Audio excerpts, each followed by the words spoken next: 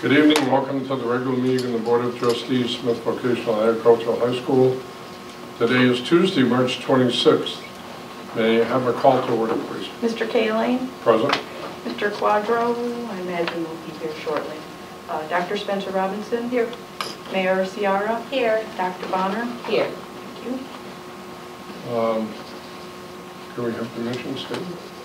You don't want the pledge? Is that flip now? Or? Oh, it's up to you. I can do it. You want to? Sure. Okay. Mission statement, Smith Vocational Agricultural High School is to prepare students. I thought you meant you'd say the pledge. Oh, I do You either. usually start with the pledge. Well, I was looking at here, and you're right, it's out of order. So I can do the pledge. Everybody stand, please. I pledge allegiance to the flag of the United States of America and to the republic for which it stands, one nation, under God, indivisible, and justice for all. Thank you. Smith Vocational and Agricultural High School, the mission of Smith Vocational and Agricultural High School is to prepare students for social responsibility, employment, and post-secondary education through rigorous, applied, technical, and academic programs. Thank you. Is there any participation by the public this evening?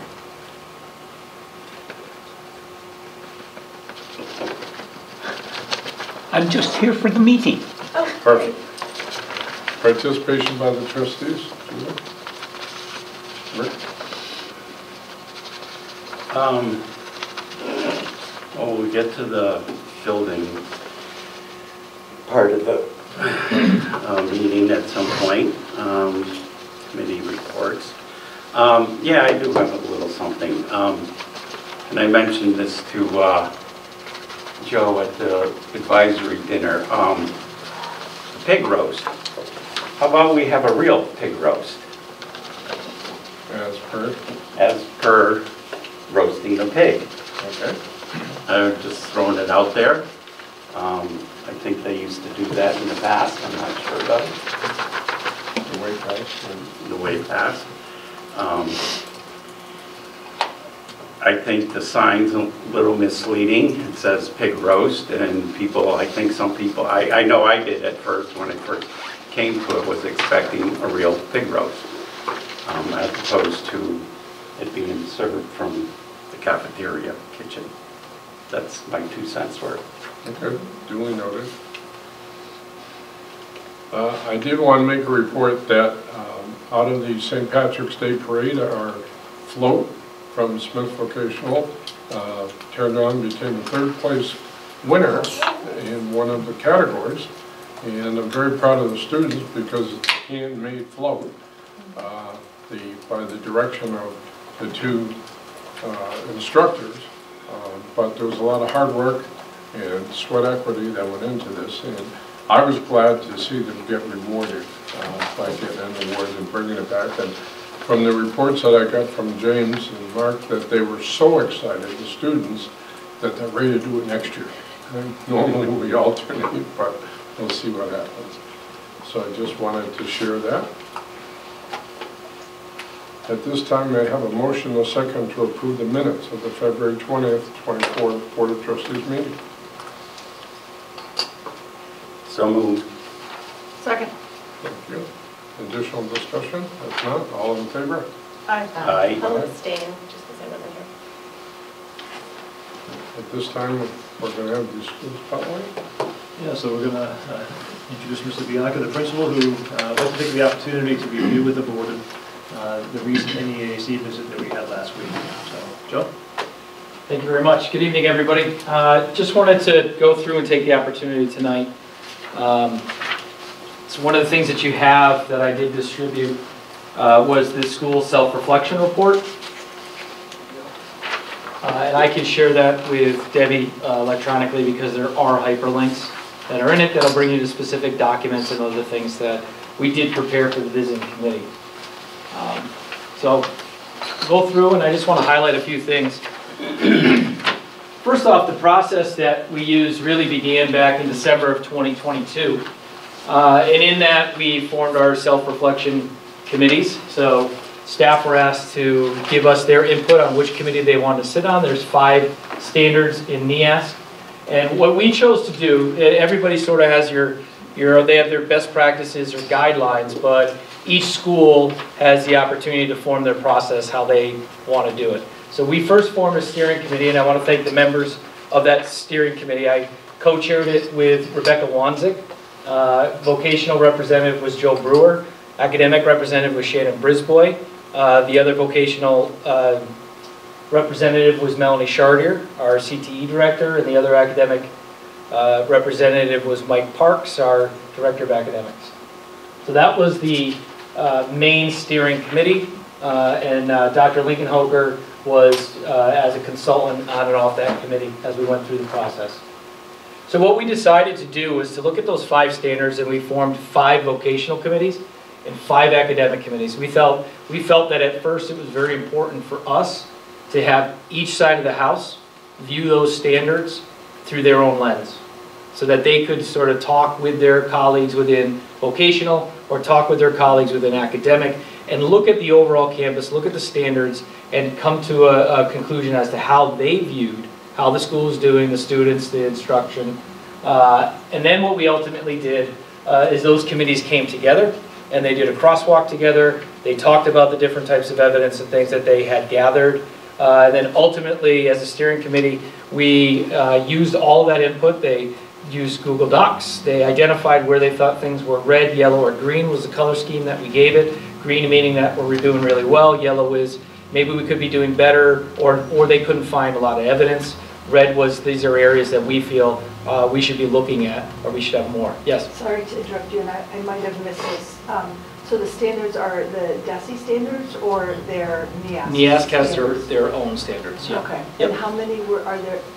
There's 5 standards for so accreditation. So they say these are the 5 standards Correct. that we're going to measure your school with. Yes, so they look at... And then the 2 different committees, they each looked at all 5 standards, looking for evidence to support or not each of the 5 standards. So we had a vocational standard that looked at leadership and an academic committee that looked at leadership. We had a vocational committee that looked at like resources and student supports. And then we had the academic looked at those same things with resources, student supports. We had a vocational that looked at facilities. We had an academic that looked at facilities.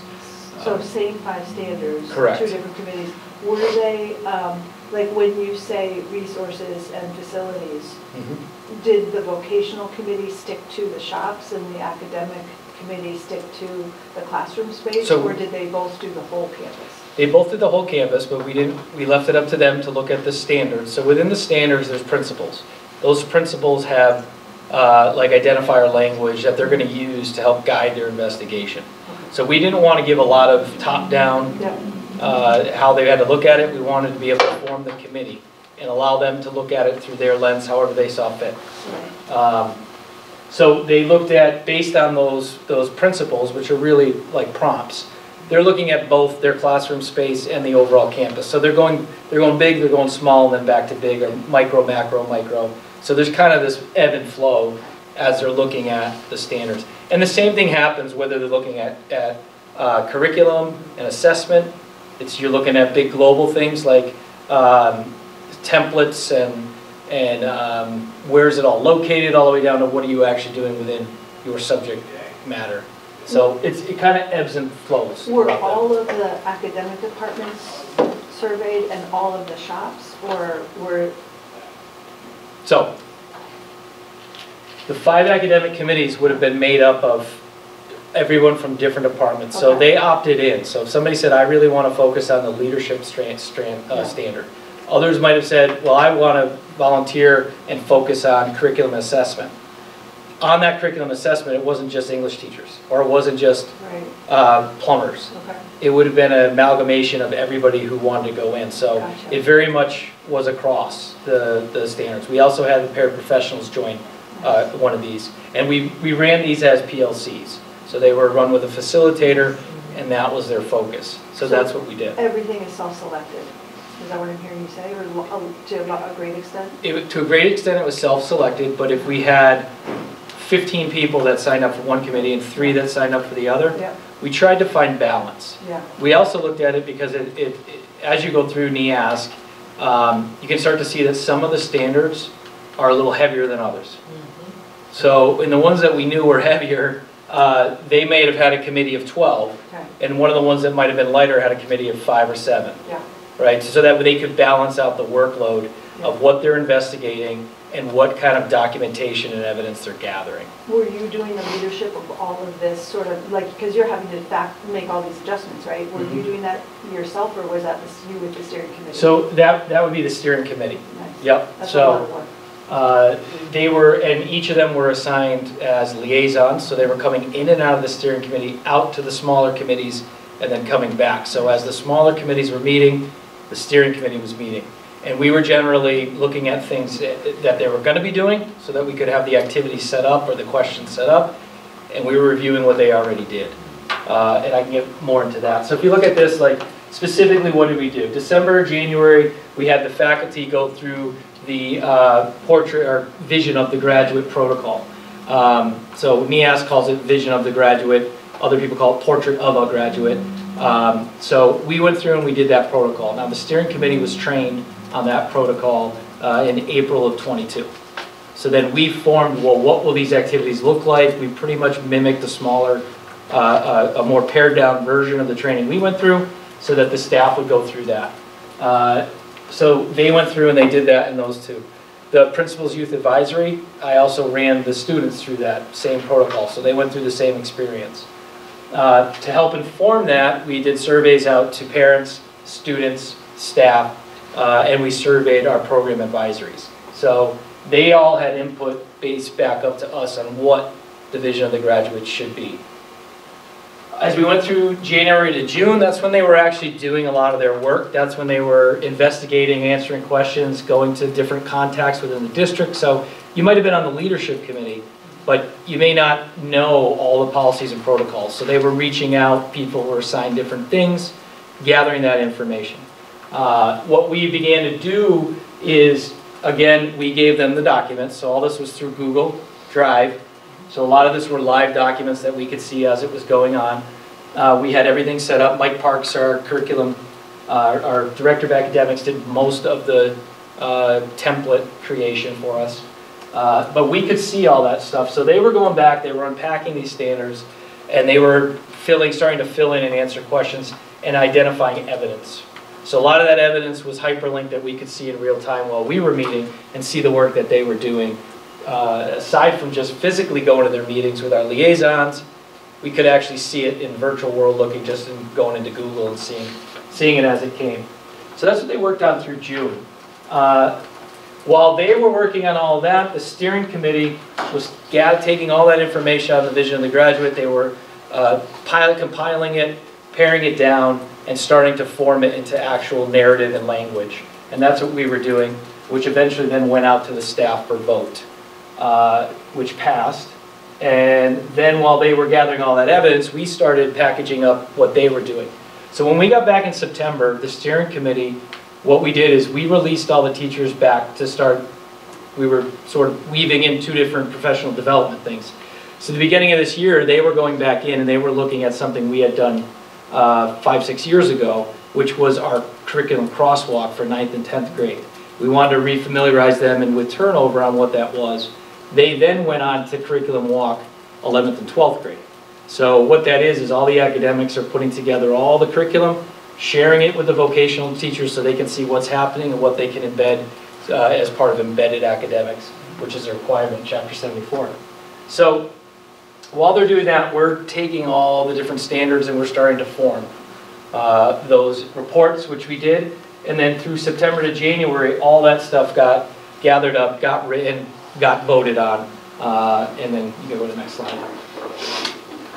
So what did we actually share with the team? So what we gathered, when the team came, we first shared with them a lot of quick facts about Smith Vocational, about the community, about the catchment area, about the programs that we have here. We created the standard reports. Each of the 15 shops created a program narrative. There's a template you get from NEASC. So they did all that. We compiled all the different reports that they asked and the requested evidence. What we did is we formed Google folders that they could just go in and see. Plus you have to upload certain things right into the NEAS portal. They have an electronic portal.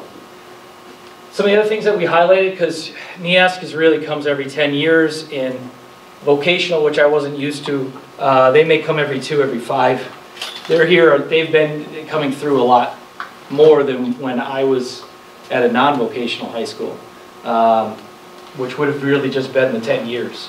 But in vocational world, there's sometimes a 2-year follow-up and then a 5-year mid-cycle, and they come in with a smaller team. Why? And they go through. I think they're looking at safety, they're looking at facilities, they're looking at outcomes. So that's just how they did it on the CTE side. We highlighted some of the staff changes, positive, negatives, and substantive changes over the last 10 years. What did the actual visit look like? It looked like us as a steering committee welcoming that team. It was a team of, it ended up being 8 members. It was supposed to be 9, 1 wasn't able to make it, but 8 individuals. And they were teachers, 2 principals that came, and they went through and looked at everything. We had, the 2 principals were both from Connecticut. They were CTE principals, and then we had an animal science representative and a carpentry representative. The other 5 members were various academics. What we then did is we had them tour the campus. We all know this is quite a campus to walk around and get used to. So we had 4 students that toured them around. I just wanted to highlight them. Jayana Daniels, senior, Chris Alexander, junior, Josie DeBay, senior, Dominic Sanchez, sophomore, and Dominic's one of our student reps. But they did an amazing job. They were like the hit of the day, of course. But they brought them all around and were able to do all that. That was followed by the team going in and visiting classes. Now when you have 6, 7 team members going through classrooms, I had to create a 2-day schedule for them. But they were going in for about 10 to 15 minutes in all these different classrooms. They pretty much saw every single classroom on campus. So they worked through every space in an hour and a half. They then conducted a series of interviews. Some of them were split into groups, some of them were like 2 halves, and some were just all together. So who did they interview? They interviewed 5 administrators, 6 department heads, 6 teachers,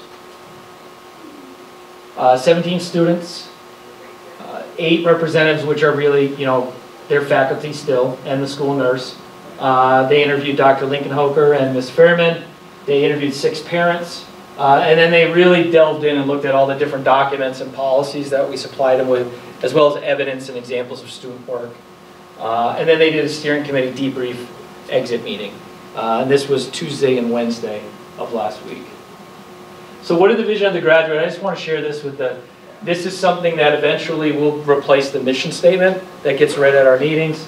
This becomes sort of the new mission statement, the vision of the graduate. And that's Smith Vocational Agricultural High School graduates are confident, diverse individuals who are professional and self-aware.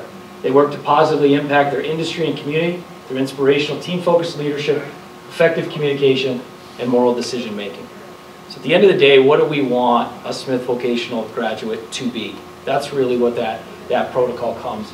And when in talking with our parents, students, staff, and industry partners, these are the adjectives that dominated the responses that we got. So we then formed them into a narrative. Now, when you see this, it will get packaged. It actually gets broken down into 3 different sections around communicator, around professional, and around community member.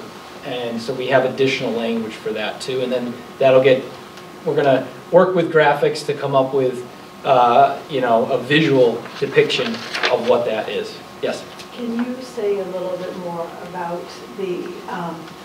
I'm hearing how you're describing the process, which I'm not knowing the protocol, and I never was a high school teacher, so I never went through the NEAS accreditation process. When I see a vision of a graduate or a portrait of a graduate, I think of all of a district's community stakeholders contributing to that. So this seems really educator-driven, and the educated in terms of the students. And I'd like, I'm thinking we, of course, we want parents and families and community members and obviously industry representatives. So I'm wondering if you could say a little bit more about their contribution, like the outside of Smith Folk contributors to the crafting of the vision of graduate statement. The outsiders that we did were employers, were colleges, were members of the advisory. That's who we went to. And so were they surveyed or interviewed or? They were surveyed. Surveyed.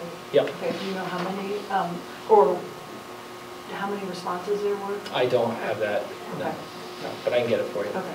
Yep. Just curious, because I do feel like it's important for them to contribute. No objection to all of the educator work and phenomenal. What a process. So, next thing that we're asked to do is really to look at the standards and present back what we think are strengths. This is what came out of those committees as highlighted as strengths.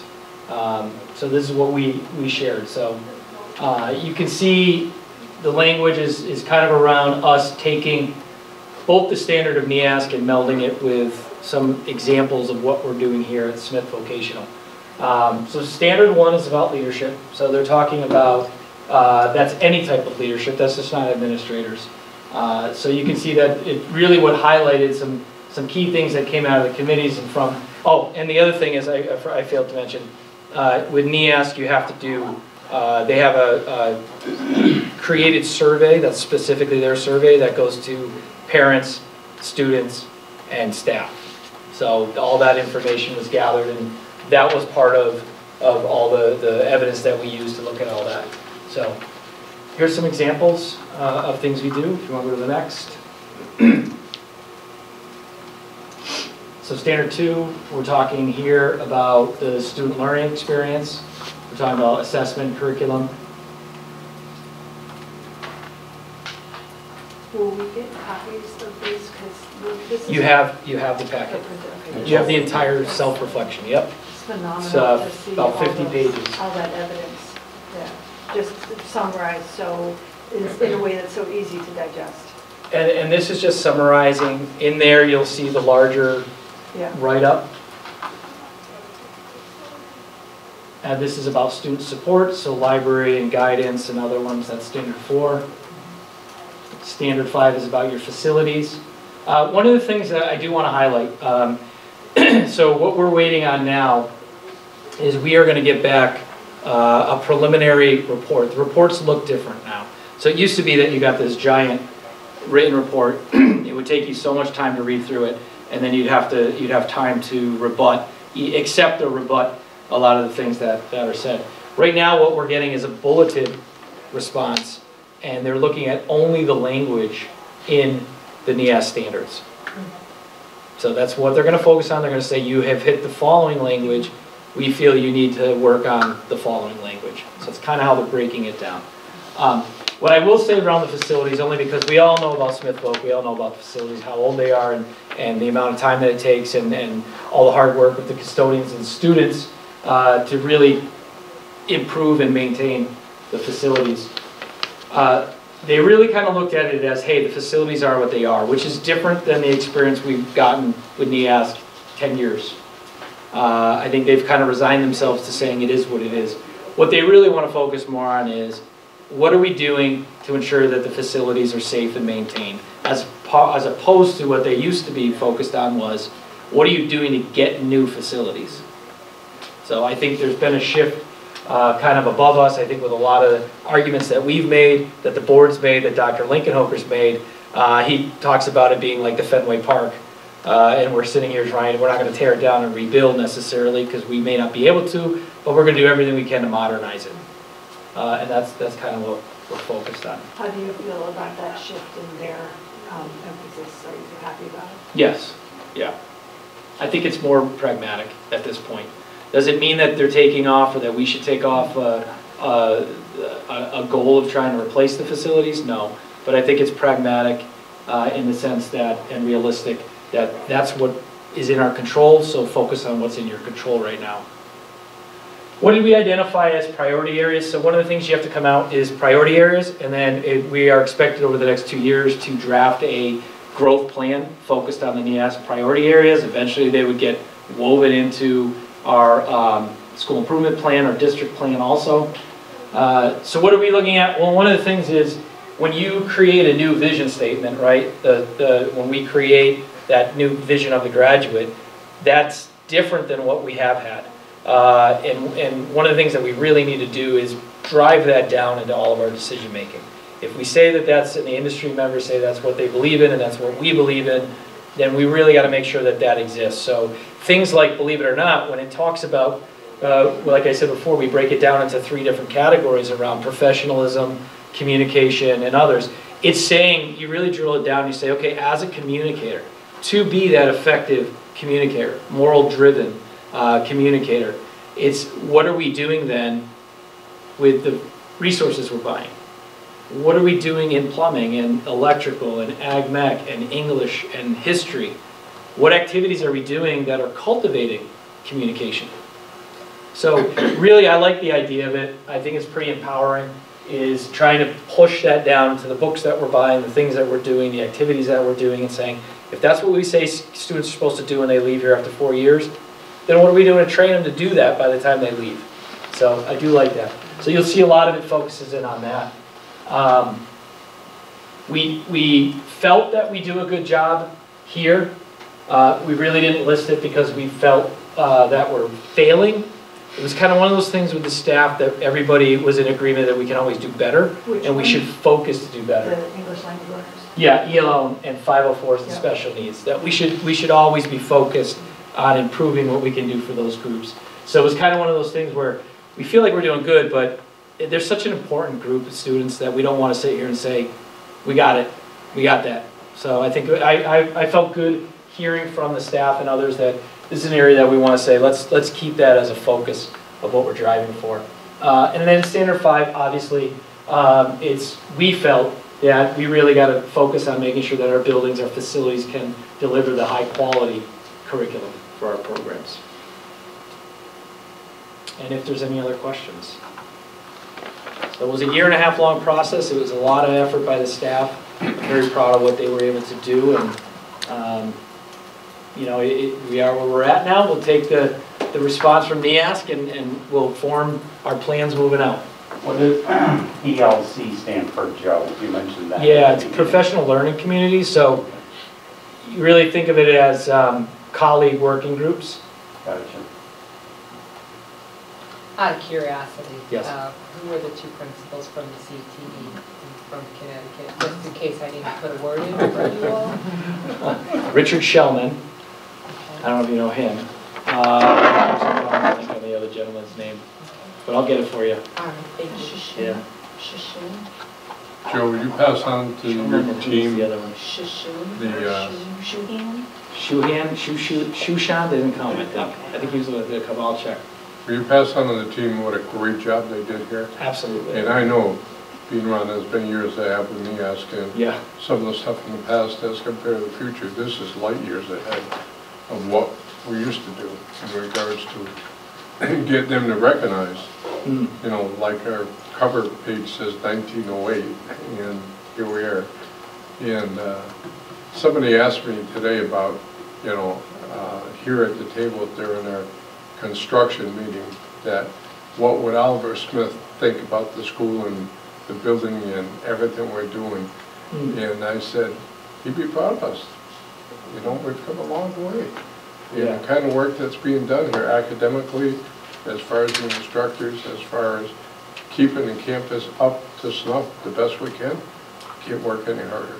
No. Please I thank them. I will, absolutely. Joe, Thank you. just to help, Yes. so I know there were a lot of questions coming from Doctor over there on the other side of the table. So the reflection report, this report will list the standards out for you. Yeah, great.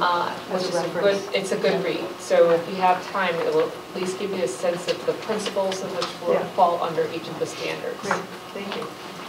I've asked you this before, and I want to ask you now that you're just on the other side of this process.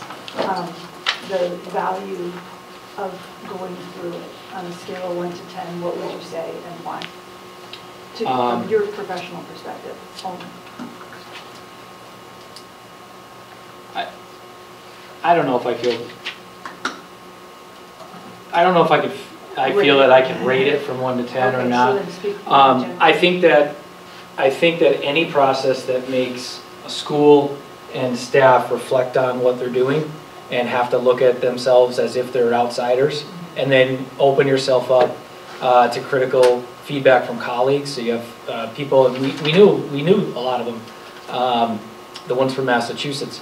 So to kind of sit there and say, okay, well, we're going to allow you now to give us feedback and judge us, I think is very healthy. I think if we get defensive and close ourselves off to that kind of a thing, there's going to be a lot of takeaways that we're going to miss. It doesn't mean that we're going to accept everything they say, because we have our own idiosyncrasies, we have our own issues or problems or habits and policies and protocols, and a lot of times those are grown out of real things. Like, they exist for a reason.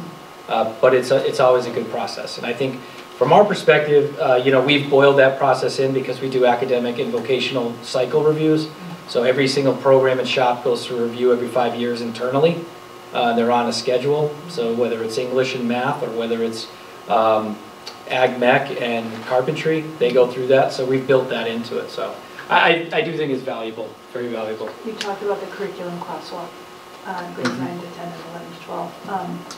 And those are great opportunities for professional collaboration. Did you, this year-and-a-half process, and to be continued, that must have really fostered same kind of collaboration, those relationships, would you say, like a community building kind of work? Or? I think it always has that effect, yeah. Yeah. All right, thank you very much. Yes, sir. Greatly prepared package here, Joe, in the school and community summary. Quickly stand over that, and the information here is priceless in a sense, and how you're so dynamic and not taking a static approach to anything and always looking to improve. Thank you. Thank you. So the next item we have, there's no student reps tonight, correct? Correct. I do want to announce that Brandon Diaz did resign, and I do have a replacement, Phoebe Perez, and she'll be at the next meeting. Great. Awesome. Thank you. What shop? Superintendent. She's from electrical. Good evening, everybody. Could I offer a comment from the Peanut Gallery?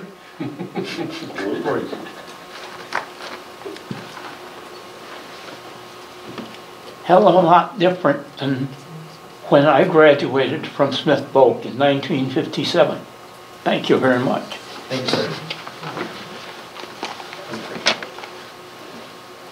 So good evening, everybody. I'm going to ask that, talking to the chair prior to, we are not in a position to formally vote on the budget this year, this evening. What I'm hoping to do is go through the traditional superintendent report. I'll then go into the budget presentation, have any discussions or questions by all means. So sort of rolling the two reports into one, is what I'm alluding to. So the more traditional superintendent report under instructional leadership. Just a few highlights. I was part of a Mass Hire Clean Energy sector presentation a few weeks ago, and now there's a follow-up meeting occurring in the next couple of weeks. The idea behind this, I think the state, under the new state administration, is looking at this void in clean energy, whether it's solar or whatnot, and what can the state do to invest in that particular industry. And they're specifically looking at the vocational schools, whether it's Chapter 74 programs, i.e. electrical as one example, or through the adulthood programs in the evening. How do we train the adults in the community to pursue some of these jobs that aren't even created yet? So just letting the board know, there's some conversations. I know Mass Hire, Hampden County Mass Hire, and as a reminder, we are in Hampshire County. We sort of align with the Franklin, Hampshire County Mass Hire, but Hampden County Mass Hire is the one driving this, and we've been invited to the table, so more to come. I want to thank Ms. Wanzik. Prior to the NEAC visit, we had the ADESI team out here with the tiered focus monitoring review. So similar concept that the state comes in, they have certain regulations and expectations. It's more special ed focused around policy and whatnot, many interviews. So that occurred in early March. So again, thank you to Ms. Wanzik for that leadership to make sure that happens. I always love, on March 6th, we had our annual mock interview day. Unfortunately, Mother Nature was not a big supporter of us this year. This was the third reschedule, but we were finally able to have the mock interviews. Do we have a copy of this? Yes, you do. It's in your All right, sorry. I keep looking, sorry. Yeah. There's one It's all right. follow along Take a moment. there. Many papers tonight. Yeah, a lot of papers. SMA, Alsana, SOA plan. No problem. So this year I had the opportunity to fill in as an interviewer for the culinary and the collision repair. And I followed up with the culinary instructors afterwards. I was highly impressed by those particular students. They were prepared, they came in with a resume, they answered every single question with personal examples. They asked me questions, which was great. Not too many students will ask questions at the end. I think that's a big home run when it comes to interviewing skills. So again, I applaud Max Wider and the guidance team organizing the mock interviews. Again, I think the weather never really helped us out, but it was a great morning. Were there enough interviewers? Yes. And about what proportion were outside from the school? Oh, the vast majority. I don't think there was too many school personnel there. Great, because that Step really adds to the value of the experience. Right. March 15th, and I won't steal the thunder from Dr. Spencer Robinson, but we did have our latest policy subcommittee meeting, and we continued to review the library materials policy, and we started to get into longevity and what that would look like potentially here. So again, I'll leave the details to you. Again, thank you to Mr. Bianca and his leadership in organizing and making sure that the NAAC accreditation visit went as smoothly as possible. From my standpoint, just a couple observations. Everything that the board said is true. You know, the steering committee, Mr. Bianca did a great job. I think the staff did a wonderful job with all of the committee work. You know, my former life, like Mr. Bianca, having the traditional high school experience, it has changed. So back then, it was truly the visiting team would show up on a Sunday. There would be a very large dog and pony show happening on that Sunday. Then they were in the school Monday, Tuesday, and Wednesday, then they left. This year, they showed up Tuesday morning and left Wednesday, so it's truly a 48-hour experience. So that was scaled back. And the other change, Mr. Bianco was talking about the 5 standards. I mean, that's consistent, you know, no matter the type of high school. The only difference was, and Joe alluded to it, the shop-specific reviews. So every single Chapter 74 program had their own report. And I think that goes back to what Mr. Bianco was talking about. Those follow-up visits really focusing on the safety and the operations of every single program. So that was some additional work that, you know, we had to do that a traditional high school may not have to. But otherwise, overall, I think it was a good experience. I think the feedback that we're going to get will be very positive for the school moving forward. And then lastly, another highlight as we enter the spring season is sort of the unofficial kickoff to all different kinds of events and activities. It's always nice to attend the health technology CNA ceremony. So the students, these are juniors in the health technology program. They have finally finished the CNA curriculum, that particular program. They have not sat yet for the exam, but you know, past practice, past history tells us that they are very successful when they do sit for the exam. So it's nice to see them, you know, make it that far. Under management and operations, on the 21st of March, the city capital improvement plan hearing occurred. I was luckily I was able to sit at home and watch it on Zoom. I was highly impressed, honestly, with just how the whole meeting ran. I want to thank the mayor. I think it went really well. Thank you for being there. Nothing official. Thank you for being there. Appreciate it. Mr. Smith was going to have all the answers, so we avoided any questions. So we're just waiting for official word, but hopefully there'll be some positive news coming out to support the school. Speaking of obviously major issues that we have. Can I ask, how does that process work? So typically in the fall, each department is asked to submit projects that they want to have supported through the capital improvement plan. Is that multi-year? How do you know how much money is available? Or do We don't know. Okay, so do you have a ballpark number that you try to, so it could be from $10 to $10 million? No, that's a stipulation. So as far as NPS or certification goes, these particular projects, as long as they're under $150,000, they can be applied to net school spending, which makes it easier for the city side. Right. So typically, the projects that we're looking at submitting are capped at $150,000. And those have to be above $10,000, and they need to either extend the life of something for 10 years or with something that the buying capital needs to have at least a 10-year lifespan. And we could submit as many as we wanted to?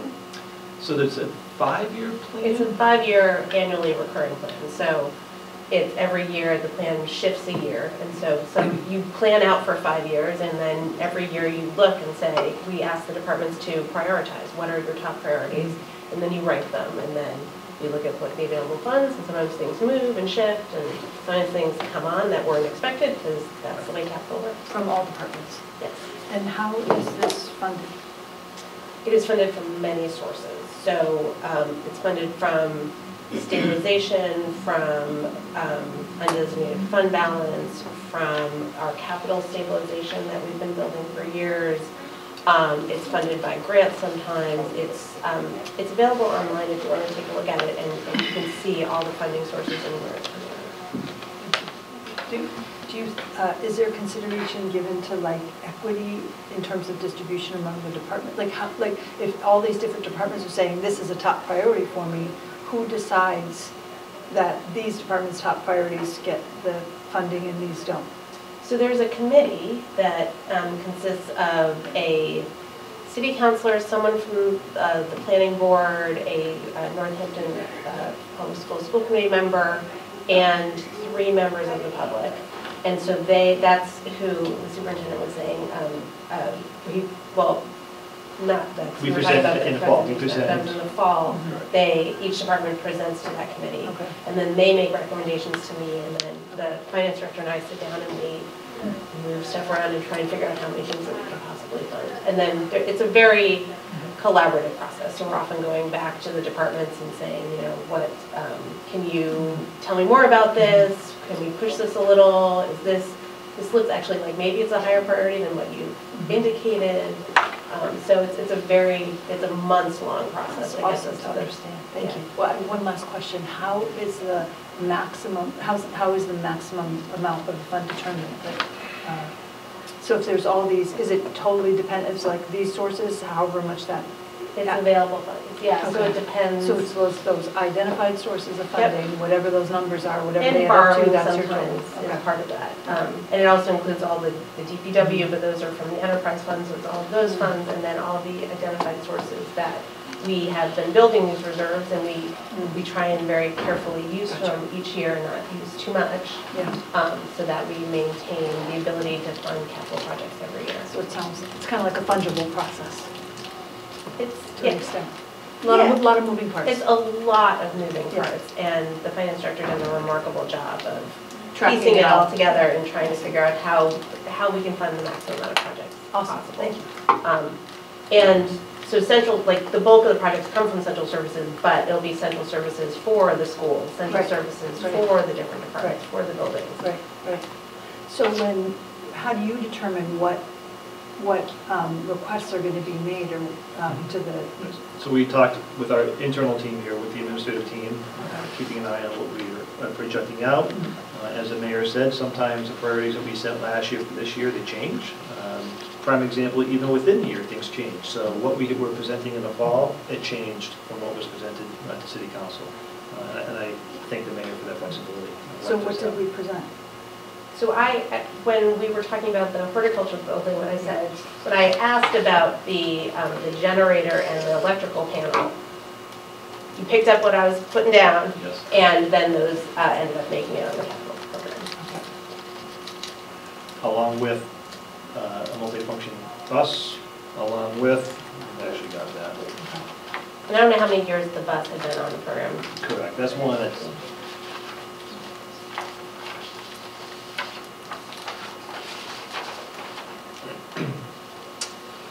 our storage buildings that you see along the pasture, some roof repair needs there.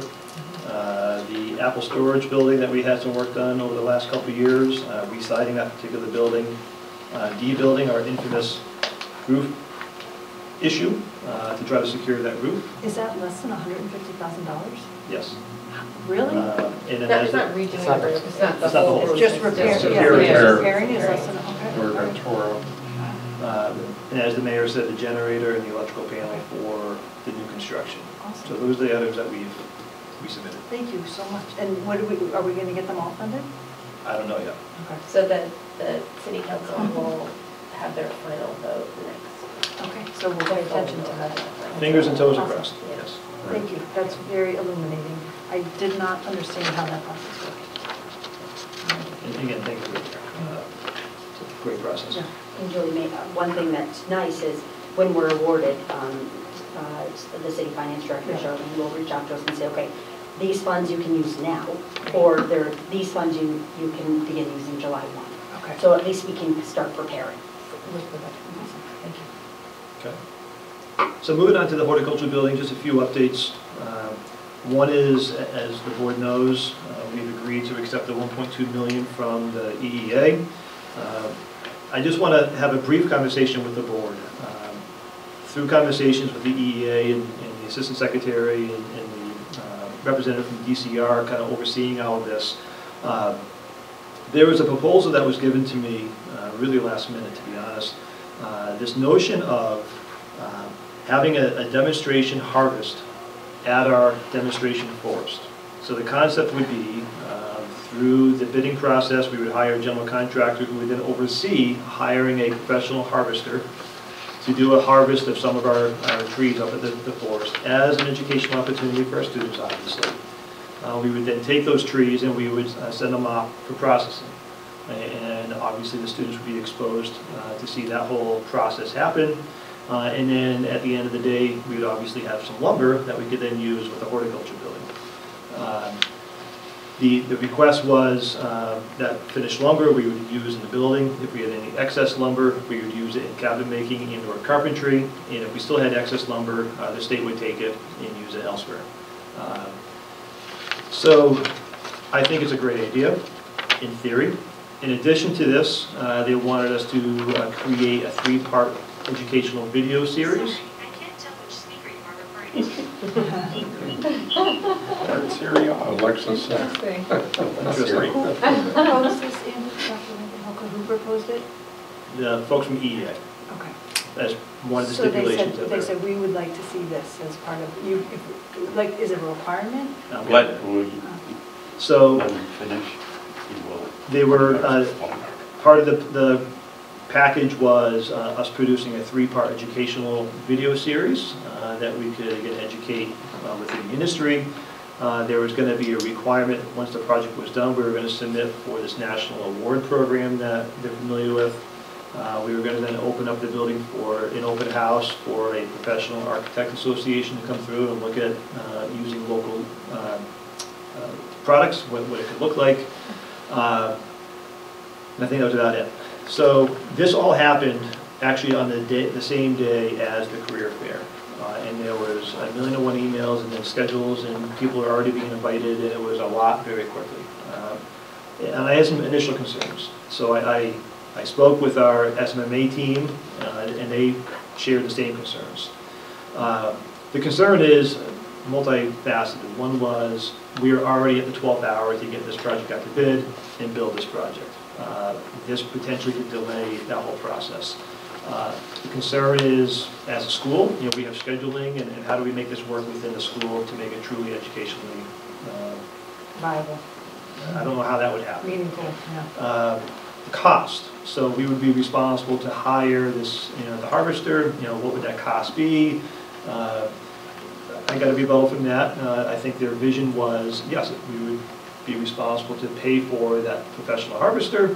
However, if we're harvesting our own lumber, maybe the savings on the material, since it's our own material, we're not going out and buying it at retail. So maybe there'd be a cost savings that would cover the cost of the harvester. Okay, that's the vision. I don't know if that would be real or not.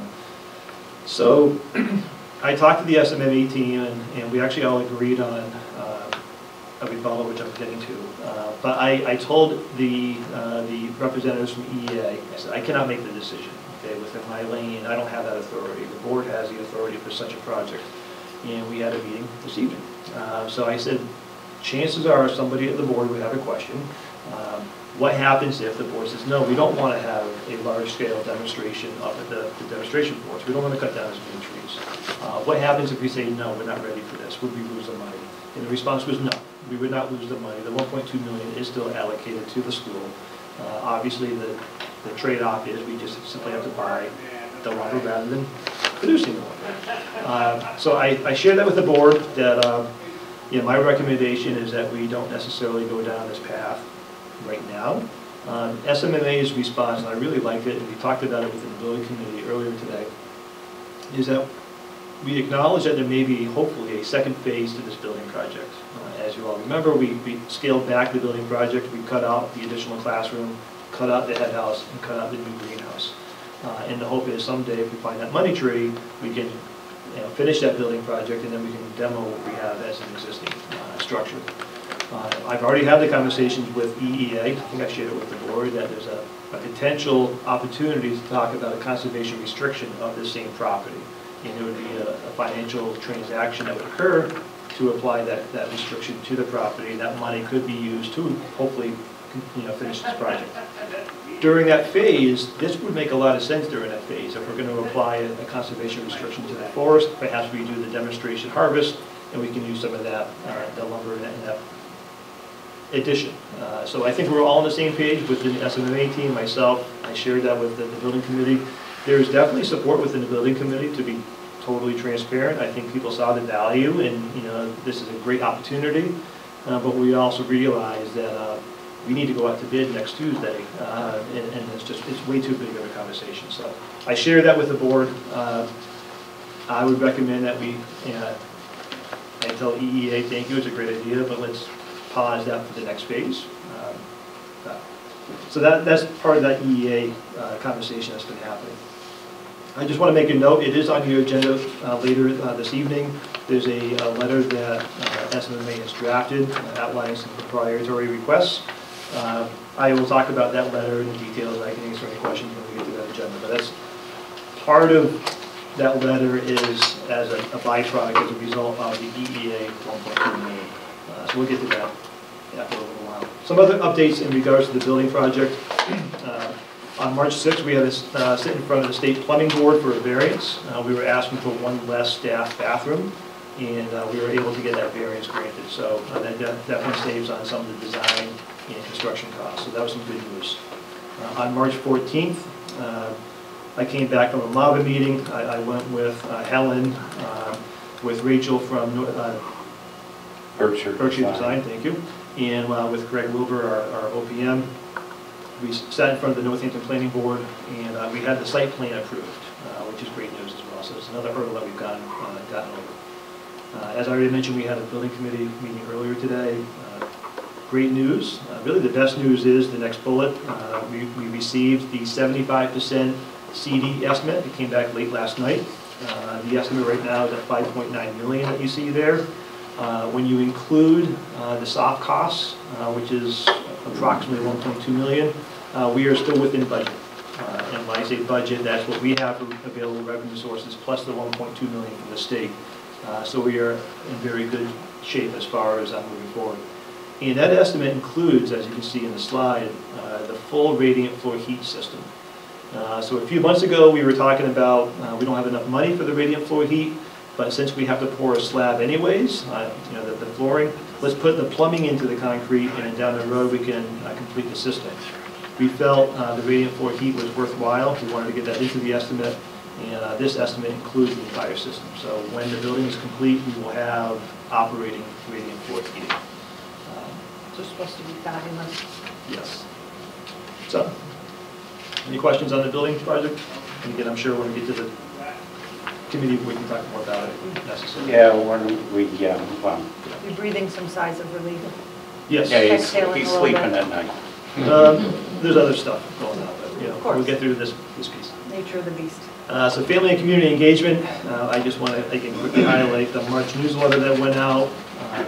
The main focus this month, from my perspective, was on IRCs, industry recognized credentials. I think this is a move that is very, very important when it comes to Chapter 74 programs. We talk about the vision of the graduate, what do our graduates have when they go out into the real world. Tangibly, our students are walking away with certificates that hopefully would save employers money for training, and it's giving skill sets and sort of a leg up for the students when they enter the workforce with these certifications. So I talked about the value of that from the school perspective, the student perspective, but also the employer perspective. And then, again, I want to thank Mr. McGinnick for his input and various highlights. If you haven't noticed, I just see here Scott Kiter from the community. He was recognized a wonderful article in, I think it was Business West, and he's on our advisory. He was actually the executive sponsor for the recent 11.5. He gives a lot back to the community. He's a great asset to the school. So, we'll see what else, the other typical highlights for the newsletter. Such a great communication tool. Yes, thank you. So, Senator Comerford, I want to take a moment and talk a little bit about this. And so back in February, late February, Dr. Spencer Robinson and I had a follow-up meeting with Senator Comerford. I say a follow-up, we had an initial meeting December.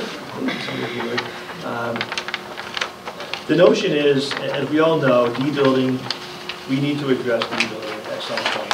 I would say sooner than later. And if we don't address de-building, that's going to create other decisions that have to be made by the board, which I'll get into probably with the budget discussion. But we know funding a new building is very complicated anyways, and it's more complicated when we have our governance, and it's sort of intertwined. So I do thank Dr. Spencer Robinson for creating these initial meetings with the senator. The senator has been great as far as big picture, kind of looking at, pointing us in different directions. I'm not sure what the solution is. Okay, I have ideas, and we've talked about this in our vision work as a board, but I do just pose it to the board that at some point, right now, honestly, the horticulture building is my top priority. That's what I'm living and breathing right now, and obviously a budget and just operating in a school. But big picture, we cannot avoid the discussion of what we do with de-building, whether that is governance, structure change, whether that is how do we fund it, working with the city, or whether it's we can't tackle that, we have to make some other decisions as a board. What I'm alluding to is programming, and just how do we long term, how can we make our budget sustainable long term? And we're hitting, I told the faculty, many districts are having the fiscal cliff. Okay, and you open up the newspaper any day and you see, another school district's going over that fiscal cliff. I think what we're facing right now is not necessarily a fiscal cliff. We'll talk about this in the budget. It's more of a fiscal wall. Okay, we just can't go anymore unless something drastic changes. So that conversation ties back to de-building. It ties back to the budget. So again, I want to thank Dr. Spencer Robinson for some of the initial work, but I do think we're at a crossroads where I think we both agree that it needs to be a full board discussion and next step. So I'll just share that to share. Okay. Just a side note, not a side note, but in late February I was invited to the subcommittee work for the TMC. I'm on the TMC, which is the Tournament Management Committee for the Statewide Athletic Association. And I don't want to get into the weeds here, but it's an opportunity for me to advocate for vocational schools in general. And the issue at hand is the state realigns the schools in each of the sports on a periodic basis, typically based on enrollment. That's how you are aligned to a certain division. Division I schools are the big schools, Division V schools are the smaller schools. But there's an opportunity when a school is aligned into a new division, there's an appeal process. So if schools feel like, we've been assigned to Division III, but there's no way we can compete in Division III, we have rational reasons why we can try to appeal to go down. The problem with the appeals is it's very subjective. And it's the vocational schools specifically, we were sort of harmed with this new model. So to have a vocational voice within the subcommittee, I think is very important for us. And I'm talking about participation rates. You heard from Mr. Leroux about a month ago about our co-op numbers. This is a great thing. Our co-op numbers are going through the roof. But when our co-op numbers go up, we are apt to lose some students who may not want to come back to school to participate in athletics because they're out in co-op.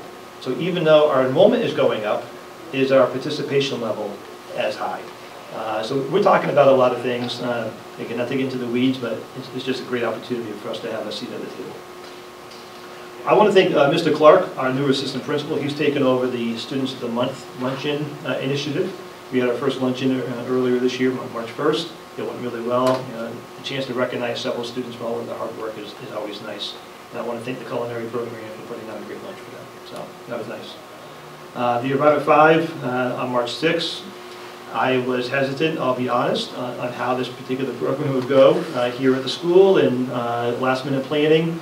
And I cannot say enough about this school. I think the planning and the organization that happened, obviously the food and the students that were there serving the food, it was a great evening to really showcase the school. And I heard nothing but positive feedback from the chamber. So, if I could just touch on that. Claire Kelly, who was one of the key people that helped set that event up from the Chamber of Commerce, personally wrote notes to Andy, myself, and people that set everything up. She has never seen an event like that. And I want to comment on the gifts that were given away that night on the raffle from business cards, that the carpentry department, my goodness, the awards, the gifts that were given away, people were just bowled over. And so we got a lot of high marks on that event.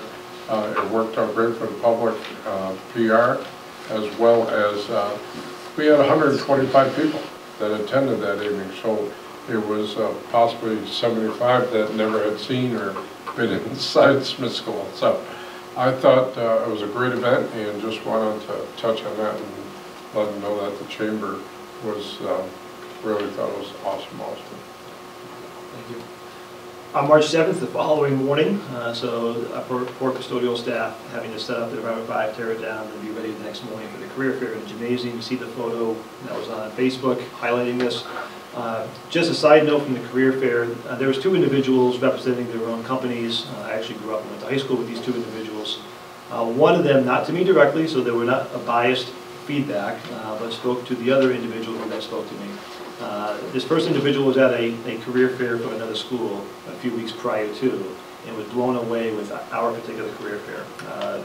Much better organized, laid out, more employers, just top to bottom, a top-notch event. So again, I want to thank the staff that participated, got students through. The students were prepared, they were engaged.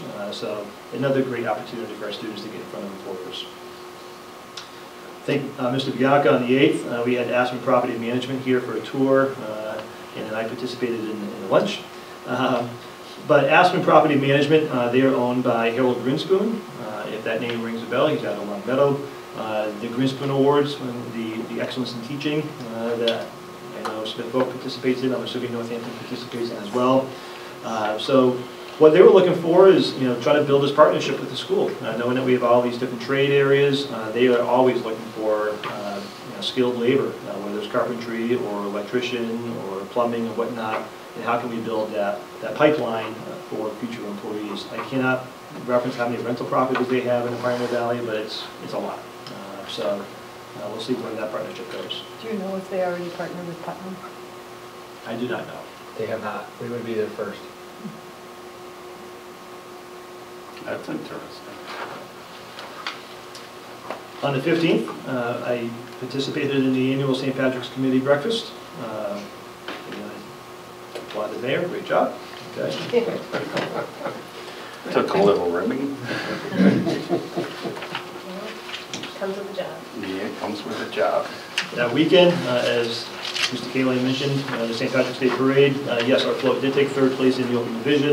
The photo that you see on the slide was sort of a work in progress. So congratulations to the horticulture students. In essence, they were building a scaled version of a log cabin, along with a few other components on the float to highlight the horticulture program. And as Mr. Kaling said, typically we alternate between the horticulture program and our criminal justice program. So next year, we'll see, but chances are it will be criminal justice next year. Is there any other shop that wants to get in on the parade, or is there At this point, no. Program advisory dinner and meetings occurred last week. Again, I want to thank the culinary program. They put on one heck of a dinner.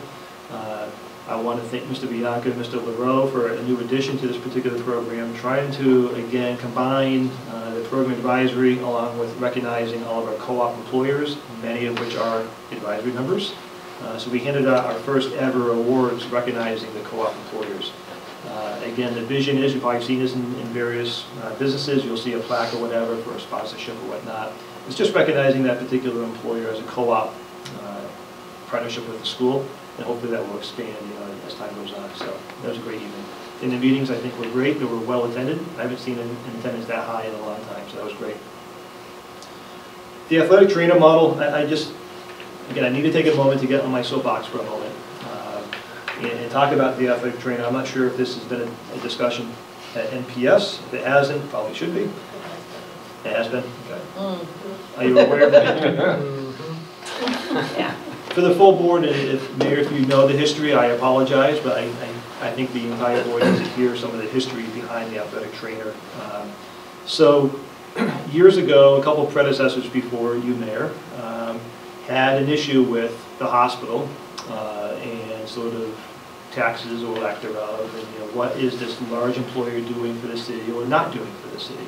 So there were some conversations that occurred, and sort of the agreement that was made back then was that the hospital would cover the cost of an athletic trainer for Northampton High. And that's how that began. That's their payment in lieu of taxes. In essence. An athletic trainer. So then, fast forward, Smith Vocational began to expand their athletic offerings.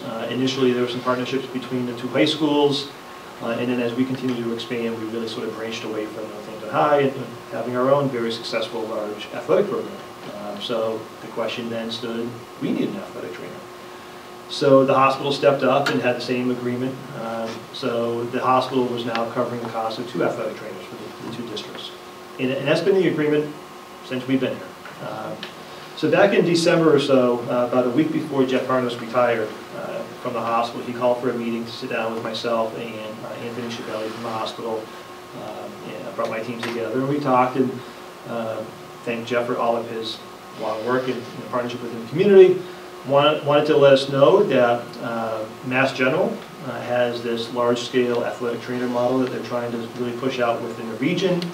And because Cooley Dickinson is part of Mass General, what's going to happen is Mass General is going to sort of take over the program.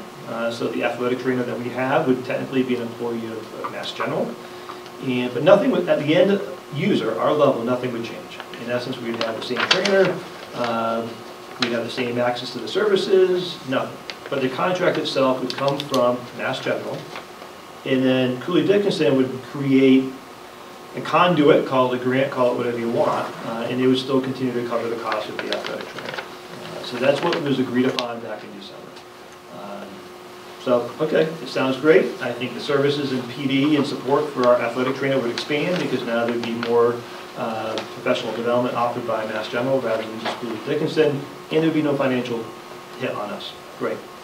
Fast forward a couple months, and I get a phone call from the hospital saying, well, what we talked about might not necessarily be true. We had a Zoom meeting with Mass General. They had a great presentation. I then get the contract for athletic training services, and it's not being totally covered anymore. What you see is basically a 4-year phase out is what Mass General wants to do. What they're recommending is actually not accurate in the contract. I have to push back on it. But the idea is this first year, and the first year is this coming fiscal year, that the athletic trainer service would be fully covered. The second year, they'd cover 75%.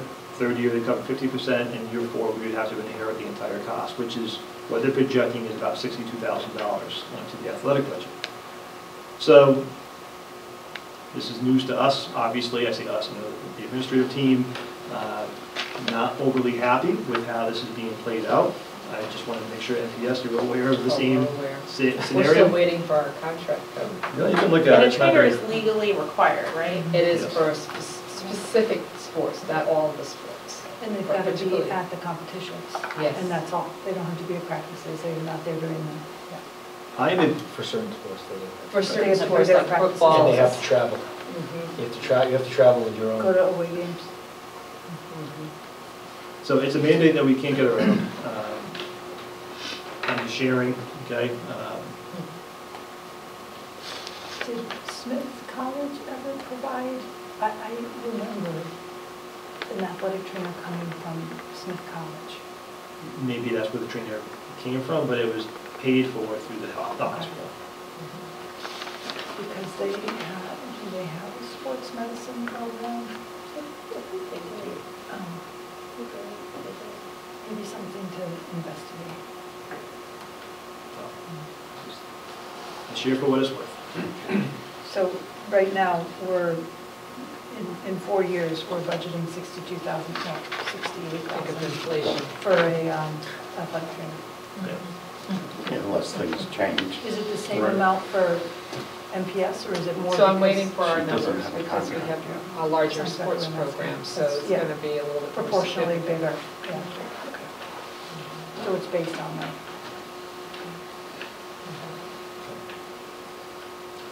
Under professional culture, I will go through this as quickly as possible. So part of the board policies for me this springtime is to announce any retirees that we know of for next year. And we are aware of 2 retirees. That's Mr. Brooks in collision repair, former student, alum. He leads Black and Gold, so that's going to be a loss. And then second of all, my right-hand person, my resident historian, and your secretary, Ms. Carver's retiring. So again, gigantic shoes to fill. So this- I want to say congratulations, except it's a loss for us. Congratulations. It's a big decision. Thank you. A big transition. Yeah, if you get bored, you can come back. No, you can work for NPS. Well earned and well deserved. And lastly, in the professional culture, I had the Mava Board of Directors meeting. That happened to be the meeting I left early to come back for the planning board meeting. Personally happy that was my last official meeting in my capacity as an officer. Just general updates, again, strong advocacy at the state level. I think the tide is beginning to turn politically around the lottery. Okay, hot topic. There seems to be a shift in thinking at the State House, so not quite sure how that's still going to play out. There's still no guarantees, but there are more people who are understanding that lottery isn't simply an easy fix for all. It has to be a deeper dive and deeper discussion. So that's really the biggest takeaway there. Donations, there were 3 in the past couple months. One for cabinet making. Thank you to Wright Millworks, who donated a bunch of veneer plywood to be used in making some custom cabinets. Criminal justice, thank you to the Northampton PD. They donated a 2018 Ford Interceptor SUV to be used by our CJ students as they prepare for Skills USA, along with motor vehicle stop instruction. And lastly, within collision repair, thank you to Steve Frenza from West Springfield Auto Parts Authority, donating an upgraded digital mixing scale and a new computer so our students can learn sort of the enhanced paint mixing process and how to use paint codes within the computer to then end up with the finished product that we need for the vehicles. Dr. Lincoln Hoover, the admissions policy made me think state legislature, makes me wonder hoisting license. Is there any update on that? Thank you, yes. That was another update from the State House. Unfortunately, the 2 sides, the Senate and the House, the committee chairs are supposed to come out. Now, the hoisting license in both halves have positive feedback. It's looking good. The problem is the 2 chairs have failed to meet yet. So that particular To bill reconcile the language in the 2 bills? to move it forward. So that's sort of being delayed. It's not being delayed because there's any anti-pushback on us. It's just more of some political turmoil. It's probably not a top priority they're working on so many other things, trying to find a common language. Maybe it's- Not on the bill. I think there is, our understanding, there's more political personalities going on.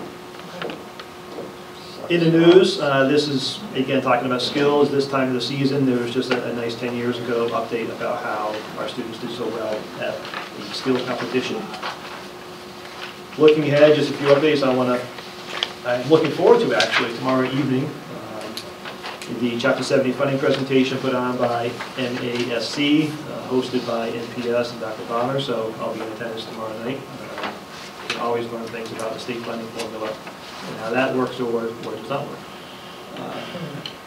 And then in early April, we have a meeting with SMMA and representatives from the Department of Ed to sort of look at the horticulture building, making sure from the safety perspective that the safety officer from DESI has no questions, making sure we address all needs before we start building.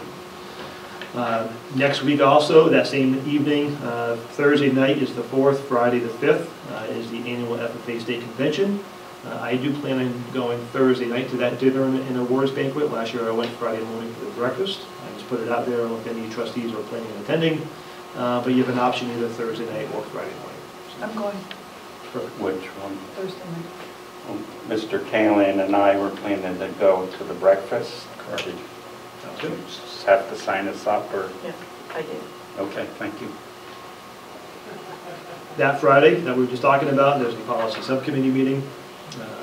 And then that weekend, I will not be attending the actual conference as I have in the past, but fortunately, we have a student being recognized yet again. We've been very fortunate with this particular conference.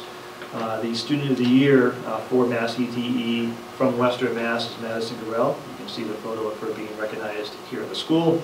She's in the CJ program. So there's a conference during the day. That evening there's an awards banquet. And last year we sort of ran away with all of the awards. It was almost embarrassing. Yep. So this year we have the Student of the Year. And I do want to applaud Mass ET. I think they made a wise decision this year. So in the past there was a statewide winner. And we were very fortunate to be the statewide winner in multiple categories. This year they felt it was worthwhile. They have different regions within Mass ET. So you have a Western region, a Central region, North, South. So they were recognizing the Student of the Year from each region. So Madison Garrell is the Western Mass chapter representative, so that's great. So we'll have more, the point is, any chance to recognize more students, I think the better off we are, so they are recognizing more students this year. And then finally, April 9th, which is earlier than normal, is our next board meeting, and that is because of, again, the budget has to be approved. Speaking of, if I can just transition into the next fun topic, which is budget. People that you should have the PowerPoint slides in front of you. I am going to skip the first 2/3 of the presentation. You saw this last month. It's the same slides from the State of the School presentation, which is why I do that in February. To sort of give you the context. If during the discussion of questions, we can obviously go back if there's any questions about some of that data. I'm going to jump to slide 25 is budget overview.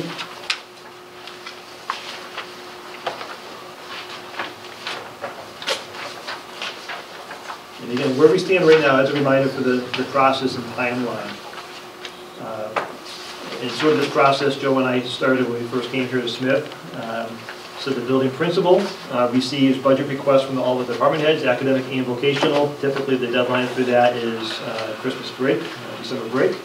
And then that gives the month of January for Joe and Crystal and myself, and then depending if it's an academic or a vocational department head, we'll have either the director of voc ed or the director of academics sitting there as well. At times, depending on the request, we'll have Josh Shearer, the director of IT there, if there's technology requests. So basically the month of January spilling into early February are these individual meetings with department heads who can begin to advocate for and justify the requests that they have within their individual departments. From early February until basically now, Joe and Crystal will compile all of that into a general school-wide budget. We will then begin to add in individual administrative budgets, such as Mr. Smith and facilities and whatnot. We compile everything into one cohesive budget. We begin to then hope for a non-resident tuition rate to come from the state. We then, wait with the city, working with the city on all of the net school spending figures, the Schedule 19 indirect costs, all of those figures we have to add in. And then it's given to me for final approval, and we have to begin to fine-tune a budget if we're over budget. What you're going to look at in a moment is a budget that is still currently over budget, which is why I am not asking for a vote this evening. I did think it was in our best interest, and I think it was out of fairness to the board. I want you to see that, in a way, Smith Vocational is no different than many of the other districts in the area. Okay? We are not as bad off as many other districts. And as I said earlier this evening, I do not see a fiscal cliff, I am seeing a fiscal wall. And we can talk about that through the discussion. I want the board to sort of see where we're at. I do applaud Joe and Crystal. They made some very difficult decisions already to get us to the point where we're at. I made a few decisions over the last 48 hours. I will look for input from all of you if you have priorities or focus areas or requests. But then we're going to go back and we're going to continue to work on this budget, and we're going to come back on April 9th with a balanced budget. And I hold firm it will be a balanced budget without going into tuition revolving. I still stand firm on that. As a board, you have the right to make that decision, but as a superintendent, I just don't think long-term it makes sense to build a budget by dipping into your savings account. That's not sustainable long-term. So with that said, the first slide, I sort of, again, I want to give credit to the mayor. I've heard the mayor's message over the last several years and the mayor's concerns around net school spending and the local contribution versus the Chapter 70 from Jesse. And that is no different when we're looking individually here at the school. So net school spending, you see on the right, okay, has increased just over 6% from the current fiscal year to what we're looking at for next year. Again, net school spending is the required minimum towards education. And that is comprised of Chapter 70, which is the money from the state, and the local contribution, so that balances that bucket. Okay, so the bucket is net school spending. You first put in your Chapter 70 money from the state. That balance to fill that bucket is what the state considers your local contribution. If you just look at this, it's very easy to see by the eye that the mayor is correct. Okay, the state over the last several years has not increased Chapter 70 a whole lot. Specifically this year, we are anticipating an increase of 0.38%. That's nothing. The local contribution from Northampton has to increase 7.84%, which again is a heavy lift for the city. That's determined by the state. Correct. And those are, it's hard for me to read, so those are the actual numbers. That graph represents, or the histogram represents the actual numbers. Set by the state, that's the requirement. Now, I do want to thank the city. Yeah. Typically, the city has come in above net school spending, right. And that holds true this year as well. I'll talk about that in a little Has while. the tuition been set by? Maybe, that's the next slide. Yep. All right. Great segue. So when you say per pupil expenditure, local contribution, $26,000. So that simple, all I did, because I wanted to give the board a way of maybe measuring apples to apples as close as we can. Okay, because again, next slide we're going to talk about the non-resident tuition rate, which is per student. Yeah. We talk about these numbers, but somebody may say, well, how much is that per Northampton student? So I simply took the local contribution number, okay, divided that by our foundation enrollment that we had from last October 1, and did that math, and it came out to be $26,012. The foundation enrollment, the total enrollment. Foundation Or the enrollment is the Northampton Northampton students. enrollment here, which drives all of this. So, and what's the per pupil? What's the per pupil spending in NPS? Is it like 15,000? Just higher. It's higher than that. 16? I don't know, it hasn't surpassed 18,000, so it's in the range between 16 and 18. I can't remember off the top. So the Northampton Smith Oak students cost Yes. the city much more. But that's true for vocational schools. That's true for across vocational schools the as state. well as charter and Yeah. the tuition out schools. Right. They're actually receiving higher funding. And with vocational schools, it's the cost of the equipment, especially, like because you're not buying textbooks, you're buying machines. That could be a cause.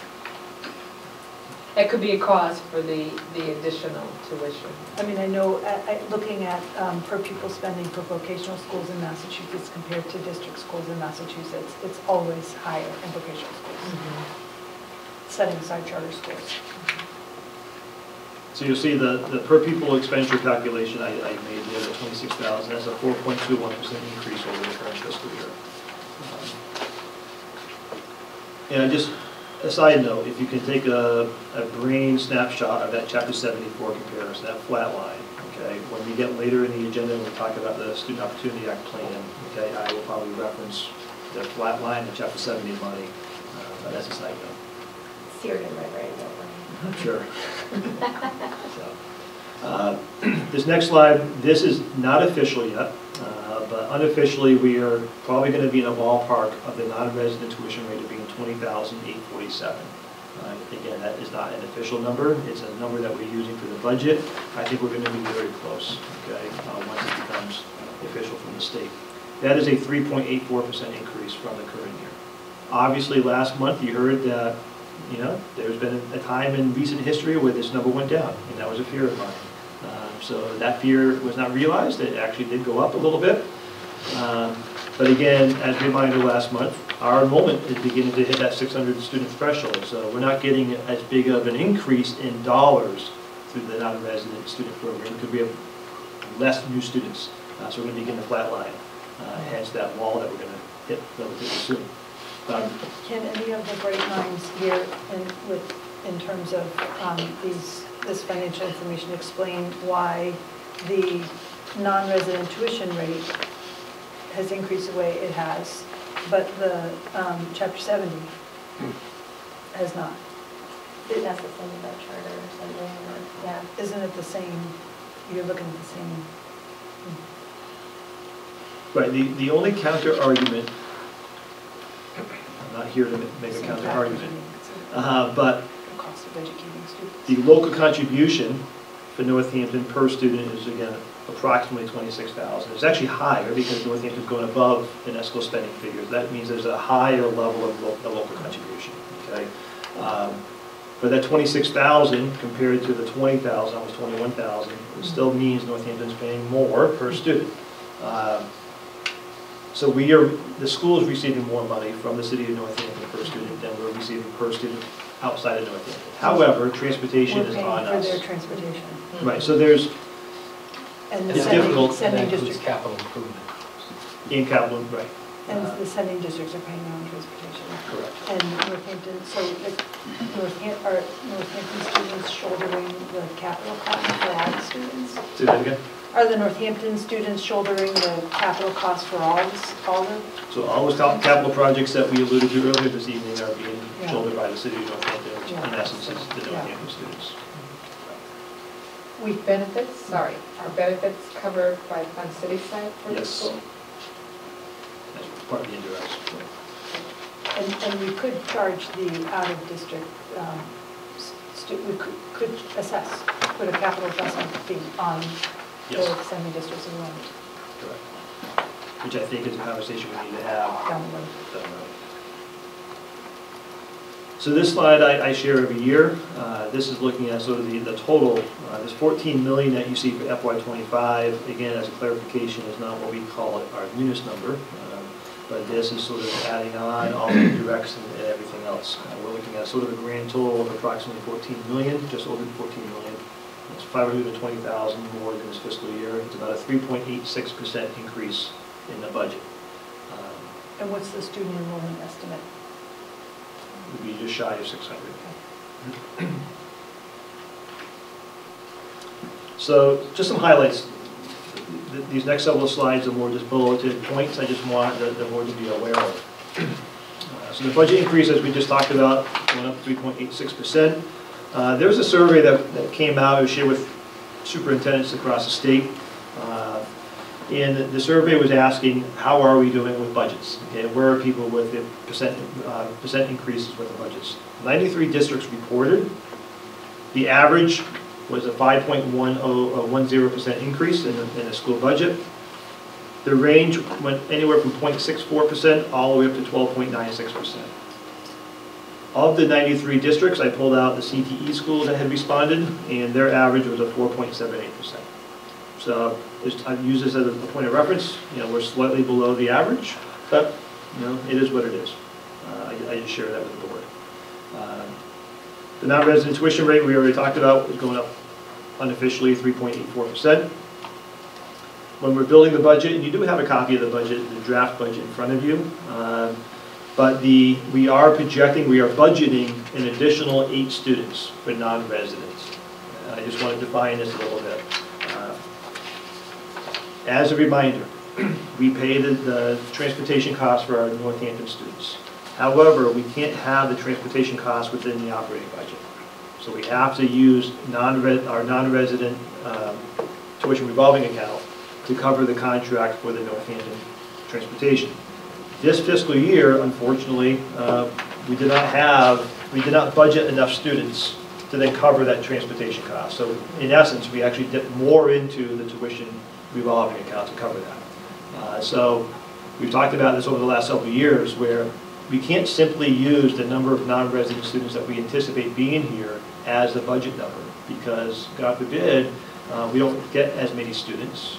Then this budget that's been approved by the board and by city council, then it means the city is now on the hook to pay all the bills, and that can't happen. So we have to be conservative when we're looking at projecting the number of non-resident students.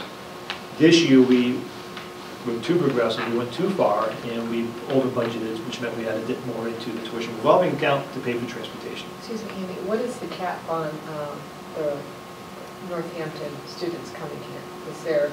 The admissions policy says that we can accept 150 students, period. The first 30 are prioritized for the city of Northampton. Okay. So after the first 30, obviously there's more Northampton applicants, they go into the larger pool that are reviewed with all the non-residents. So we'll end up with more than 30 Northampton students, but there's guaranteed 30. And so has the city, on our side, have we ever put a cap in terms of how many students are coming from Northampton? And that would be an issue if you did. Oh, I know. Listen, And I don't say that for me, that's just... yeah, this is Northampton. Yes. Yeah, I just wondered, was there a cap? Not official. Now, if you begin to dive into the budget sheets on the revenue side, you'll see that the transportation cost for this fiscal year to what we're budgeting is actually going down. So that's unheard of, okay? But there's a rational explanation. This current fiscal year, we had to have additional van transportation for some of our Northampton students. That is diminishing, so we can avoid some of the costs there, which is why you see the decrease in the transportation costs within the budget. When you say additional van transportation, that's students with special needs that have it written into the IEPs? Correct. Yep. Now back to the projection, and we're budgeting plus 8 students, non-resident students. If you look at our enrollment projections, so that 4-year trend, I could argue that we can anticipate an additional 17 non-resident students next year. So potentially we might be looking at 17 additional. We're budgeting an additional 8. That gives us that buffer of 9, which is not a lot. Okay, years ago we had a bigger buffer. So my point is to balance a budget. We all know you balance a budget by increasing your revenue or decreasing your expenses. There's not much more we can do to increase our revenue to make this budget work. Again, I just want to sort of outline net school spending very quickly. Again, very upper level, basic understanding of net school spending. So again, it's your state money, which is Chapter 70. You add it to your local contribution from the city, and that equals the net school spending, which is dictated by the state. Okay, so that's the basic formula. Chapter 70 this year, we're getting $934,000 from the state. That means our net school spending figure is just over $4 million. So again, that gap, that difference, is what the city has to come up with at a minimum. What is in the budget for the local contribution is a $3.7 million. That includes, Dr. Bonner was alluding to it, all the indirect costs to the city. So it's health insurance and so on and so forth, a portion of the mayor's salary, HR, payroll, things like that. There's many different things that go into the indirect costs. Plus additional contributions that are just above and beyond. So again, thank you to the mayor. Part of your promise to the schools has been to continue to increase. So we realize that in additional funds through the local contribution, along with some of the capital projects that have been funded or been approved by the city level. Because these projects are approved at lower than $150,000 per project, the city can count them towards extraordinary maintenance when it comes to end-of-year reporting back to the Department of Ed. So it's great. I just say this, just to say it. Thank you. We need these capital projects to be funded. There's no way we can sustain this campus without the projects. But the flip side is, as we fund projects, that then means there's less money in the operating budget. Okay, it's a seesaw balancing act, if that makes sense. On top of all of that, though, there's about $250,000 on top of all of this that are additional, potentially additional capital projects.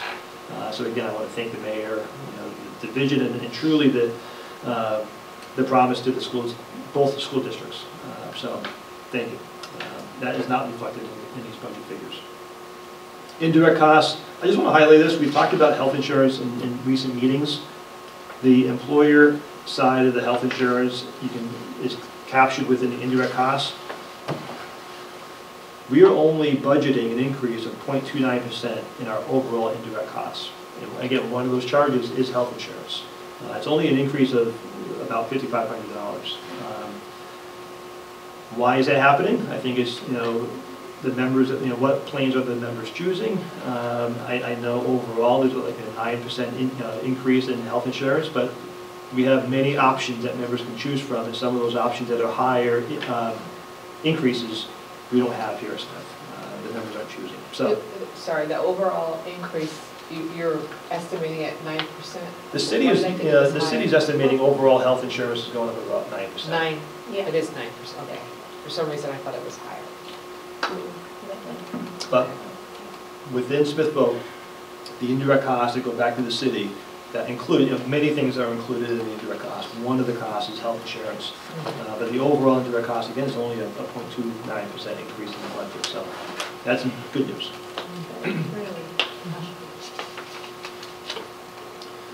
All right, so I took the opportunity to go through the budget. This evening I do not plan, unless there's questions specifically in the budget document that all of you have, which is this multi-page set of numbers, okay? I felt it was worthwhile to more of a narrative, qualitative discussion to kind of show you some major impacts on the budget. And in listening to the board over the last few months, I think there's been discussion around the difference between percent increases versus the dollar figure. So I wanted to highlight some high percent increases or decreases and then the associated dollar figure to show that there are some cost centers where there's a very high percent increase. And you've got the trustees right on top there. You're very important. I knew somebody was going to say that. Alphabetical. It's literally in order of the budget. And trustees are first on the budget. Somebody's got to teach you your alphabet. So I sort of took the exercise of looking at cost centers that had an increase or a decrease of 5% or more. And I had a couple I put in italics because they don't meet that threshold of 5% up or down. And we don't have anything to do with that trustee increase. Oh yes, we teach. Just for the record. That was city council. City council, I had nothing to do with it either. Okay, so no one here. But to take the first two that you see on the slide, I think it's just a great case study. We can joke about it, but I think it's a great example. So yes, the trustees are going up 24% because of the stipends, but that's only a $13,000 increase in the budget. Because there's only three of us, because the two of you don't. Correct. Okay. The teacher salary, now, this isn't strictly teacher salaries. This, the cost centers, the salaries, the longevity, curriculum writing that we set aside, everything that's earmarked directly for academic and vocational instructors. This does not include other Unit D members. It doesn't include guidance counselors. They're separate. But it does include stipends? That are associated with The people in that their role, category. yes. So, Not coaches, okay. not club advisor. That's separate. Nothing. Okay. Andy has these listed by the cost center. Okay. That's why they're in that order. Gotcha. So you'll see that's a 5.54% increase, which is not gigantic, but when you look at the dollar figure, because that's the vast majority of our staff here on campus, you're looking at a $258,000 increase. Substitutes, I just want to point out, you see looks like a big decrease. It's a $19,000 savings. So what's happening there, and I'll talk about it later, through attrition, we are not going to fill an educational associate position, which is, in layman's terms, sort of our permanent daily sub who comes in every day. We're not filling that position. We are increasing the daily sub rate to hopefully have more daily subs available. But by making that decision, we still see a savings of, again, approximately $19,000 in next year's budget. But will there be coverage? Yeah, so brace yourself because it's very challenging to get subs. Yes. I think Right now, we've been struggling over the last several years trying to find the subs. Recently, we've had more luck, but yes, fingers crossed that will. So guidance counselors aren't part of the... It's a separate that- cost that- center. What's it called? What is that? What's Guidance, that? social work, you'll see. Oh, okay. Paraprofessionals, you see a large percent increase, $70,000 increase. The big attribute to this, there's a paraprofessional that we've been covering in one of our special ed grants. That special ed grant could no longer support. We've moved it into the operating budget. So we're not adding staff necessarily. This is just moving into the operating budget. There's an addition there. Instructional materials I put in italics just because I want the board to realize that Joe and Crystal have done a lot of work to try to find money where possible. And in my career, instructional materials is typically a hot topic where, why can't we just cut instructional materials? It's an easy one. Okay, we're not cutting staff or anything. I want people to see on the board, we're only projecting a 0.58% increase. That's a $1,700 increase in instructional supplies. And I believe last month I shared with the board, you know, when I sat in those department head meetings, especially on the vocational side, you go to Home Depot or Lowe's, you know that inflation has increased costs of copper and lumber and so on and so forth. And every meeting in and meeting out, we kept hearing 7% increase, 7% increase in materials. We're just not in a position to support all of that. So in essence, we are level funding instructional materials. And just as a reminder, I know all of you are well aware of the difference between level funded and level services. Level funding sounds like that's a fair thing, but in reality, if we level fund a line, specifically in instructional materials, we are not level servicing that particular line. So chances are there will be less wire and less lumber in front of our students next year because we'll have less money to go around. Same money, but it doesn't go as far. How much do we spend on instructional materials now? I should be able to do the math if it's... We budgeted $294,440. We currently have expensed $207,029. Thank you. We have $49,144 in encumbrances, leaving $38,000 open currently. That was as of March 21st. Okay. When does that purchasing usually happen? Throughout the year or at a certain Throughout time? the year, correct. And then usually January, February, I'm totally opposed to, my past life we call it a budget freeze. I do not like that term because as a vocational school, we can't freeze a budget. We still have a shop, multiple shops to operate. So ordering has to occur. But what happens around January, February, we put the notice out to the staff, and not that we don't oversee the spending of the school, but we really go through with a fine-tooth comb. There really needs to be a true need to order something at that point to try to realize some of the savings, which then allows us, we've gotten into this pattern which has been great.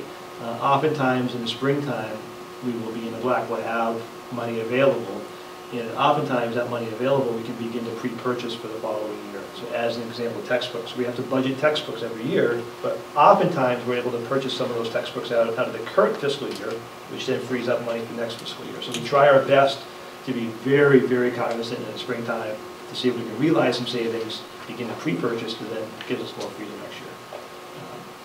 But again, my point is, instructional materials, there's not a whole lot we can shave. Okay? Dues and memberships it looks like a major hit. It's about a $4,000 reduction. That is simply going through various dues and memberships for our staff that we're able to save on after this coming year. A lot of times that's the cycle of various licensing and whatnot. It's just a year that we can have some savings. Guidance and social work, that cost center is an increase of 8.83%. It's a $27,000 increase. That's not new staff. That's just lane changes, longevity, so on and so forth. Athletics. Again, I put it into italics. It does not meet my threshold of plus or minus 5%, but my career has always been athletics is a hot topic when it comes to budget and where do we cut. And as you can see, we've already made some decisions within the athletic budget. You see it going down 1%, about a $3,000 savings. Making the decision, there was some hope that maybe we could offer a golf program. That's not going to happen. And there might be some savings in transportation, a little bit there as well. So again, the point is, there's not a whole lot there to cut unless we start to cut programs. Student activities, there's an increase that is to continue to support FFA and skills, not necessarily increasing those two areas, but they're captured in that cost center. But along with, again, I give Joe a lot of credit with his leadership, looking at ways to increase the school climate here on campus. We've had more offerings around assemblies and programs and so on and so forth. All of that is within that particular category. I really appreciate how you've presented this. It's so easy to digest and understand the impact. This next slide sort of became a new slide because we had so many, but it also works out with this second slide is more of the facility side of the budget for the most part, okay? And this is where, again, this is no fault to anybody. This is sort of just the cost of doing business nowadays and doing business in an older campus. So custodial, you see a large increase, 16% increase, that's 119,000. I'm going to get back to that in a little while, but a substantial part of that is a cleaning service that we want to continue with. I'll talk more about that in a moment. Heating costs, we're projecting an increase of 38%, almost a 39% increase in heating costs this coming year. That's a $60,000 increase. Utilities, 17.74% increase. That's a $50,000 increase in utilities. Security is coming down. It looks like a large percentage, 20% decrease. That's only $3,000.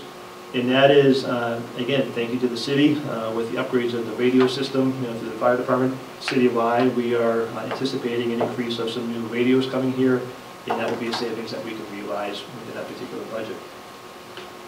Maintenance of equipment is an increase.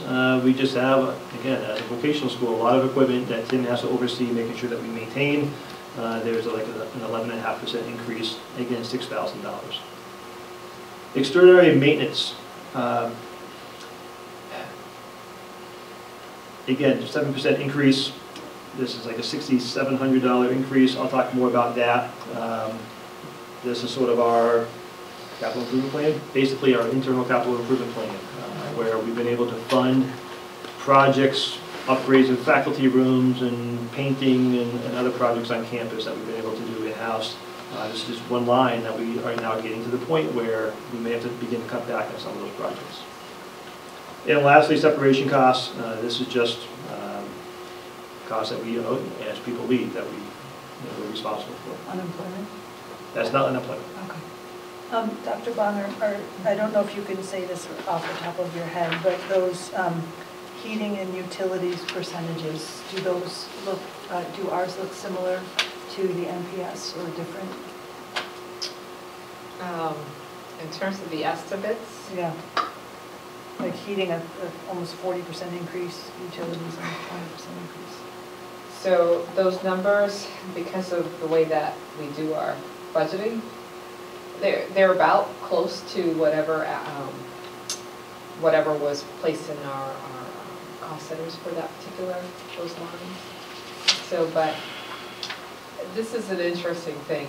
I don't know if this is something that both districts can work together to kind of lock in some of the utilities and some of the costs, like electricity for one. We have been working on those contracts. And that will be helpful. Yeah, so we're trying to get a better contract. And I think you've had a conversation with Ben Weil, who is going to be our interim climate action director. And he mentioned to me that he was looking at buildings to see whether there's some potential. Is that who you've been working with, Tim? Yep. Yeah. He has a presentation, I think, March 7th, May 7th, 2nd. Yep. And to answer an earlier question you asked about our per pupil, so DESI's data is very stale, but for the fiscal year 2022, it was roughly about $18,000 for per pupil on the MPS side. Just a side note, again, I don't want to jump to the horticulture building, but part of the conversation earlier today, working with the city, eventually having solar panels on that roof. The initial thought process from the architects is that potentially those solar panels will cover the cost of the electricity for that building, which would be 100% electrical. While I'm fearful, as you see the utility costs going up, and now we're going to build an all-electric power of the building, it's not going to be a good thing, but hopefully long-term, we'll see some savings there. So, in summary, we have some decisions to make as a leadership team. I obviously will take any advice and recommendations and priorities from the board. At the end of that spreadsheet, you would see that we are $162,227 in the hole to balance the budget. That's not where it was a few days ago. Again, Which spreadsheet are we, this one? if you, yeah, I'm still in my slide presentation, but if you went through the actual budget, the last page of the budget at the bottom shows a deficit of $162,000. So between now and April 9th, as you begin to digest this presentation, as you begin to go through the budgeted numbers, if you have any priorities as a board, you again have line item authority. You have the authority to tell the superintendent, I want you to reduce this particular line, and we follow through on that. But just some talking points, okay, just kind of reviewing. I am not saying these are priorities necessarily, but just some ideas that we've been discussing. One, as you know, unfortunately, Ms. Carver is retiring. Anytime a retirement occurs, it's an opportunity for us to look at that model. The model that I am looking at right now is that splitting the position, it may eventually be the same person, but you hire an individual who is the administrative assistant to the superintendent, and then you have a stipended amount for the Board of Trustees secretary. And having that model split out, again, it could be the same person, but I believe at the end of the day there could be a cost savings there. So I'm pursuing that. Also pursuing the posting and the hiring date for Ms. Carver's replacement. Obviously, I want to have some crossover there, but there could be a cost savings there if I don't hire somebody effective July 1, but maybe a little bit later. Because I do have Ms. Carver for a little while. So those are things that we have to sort of map out and calculate to see if we can have some savings there. Extraordinary maintenance, I already mentioned, this is, we already cut it back. What you're looking at this evening is not what the initial number was. We looked at lockers. You've heard over the last several months we've been upgrading the lockers in all of the shops.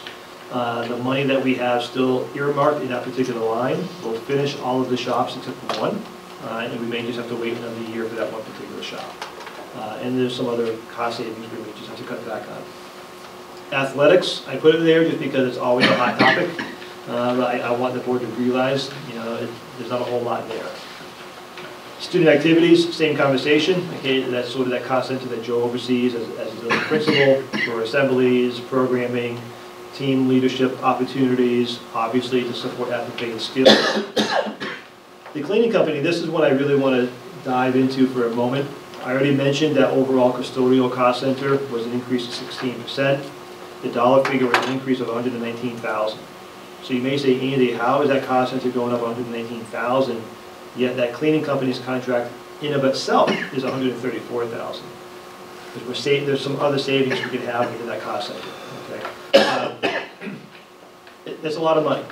Okay, but that contract will allow us to have 2 individuals on campus in the evenings to clean. There's no health insurance benefits required in this particular contract. The hourly rate, if you really break it down for what that contract can provide us, it's amazing. The amount of feedback that we've gotten from administrators and staff to say, wow, we have a very clean workspace, learning space. And again, that is no disservice to the custodial crew that we have. Okay? But this allows the limited custodial crew that we have to focus on other areas. And we've had a lot of positive feedback from the cleaning company. Again, it's a high-ticket item, but in the whole scheme of things, I think it has a big benefit to this campus. But again, something that you may have to look at. Andy, when is the last time you went out to bid for that? So we just, we started with them last year, we're using ESSER funds right now to cover it. And it was under 100,000, so we got the 3 quotes. But they are looking to get on the NMGC contract. So in my presentation, I'll open up to, again, just general comments to questions. I say other. Just to bring us back to, building D, and I shared this with the staff, I've shared it with the board. $162,000 is a lot of money. I know that. Okay, we have a lot of hard work to do between now and April 9th. But it's not a multi-million-dollar deficit. Okay, so I do recognize that we're going to close this gap. The long term, there's no way we can sustain the school every year moving forward to have a $150,000, $160,000, $200,000 shortfall every single year. I've lived that life in a former life. It's not fun. So, I agree. The kids do, yeah, I agree, yeah. Which is why, again, I really want to push the board for conversations around D-building and or around programming. And or around what? Programming. So, I'll be very blunt. We have, as you know, we have capacity within our vocational programs. We have seats available. But we don't have enough seats on the academic side to bring more kids in above and beyond the 600 to fill the shops.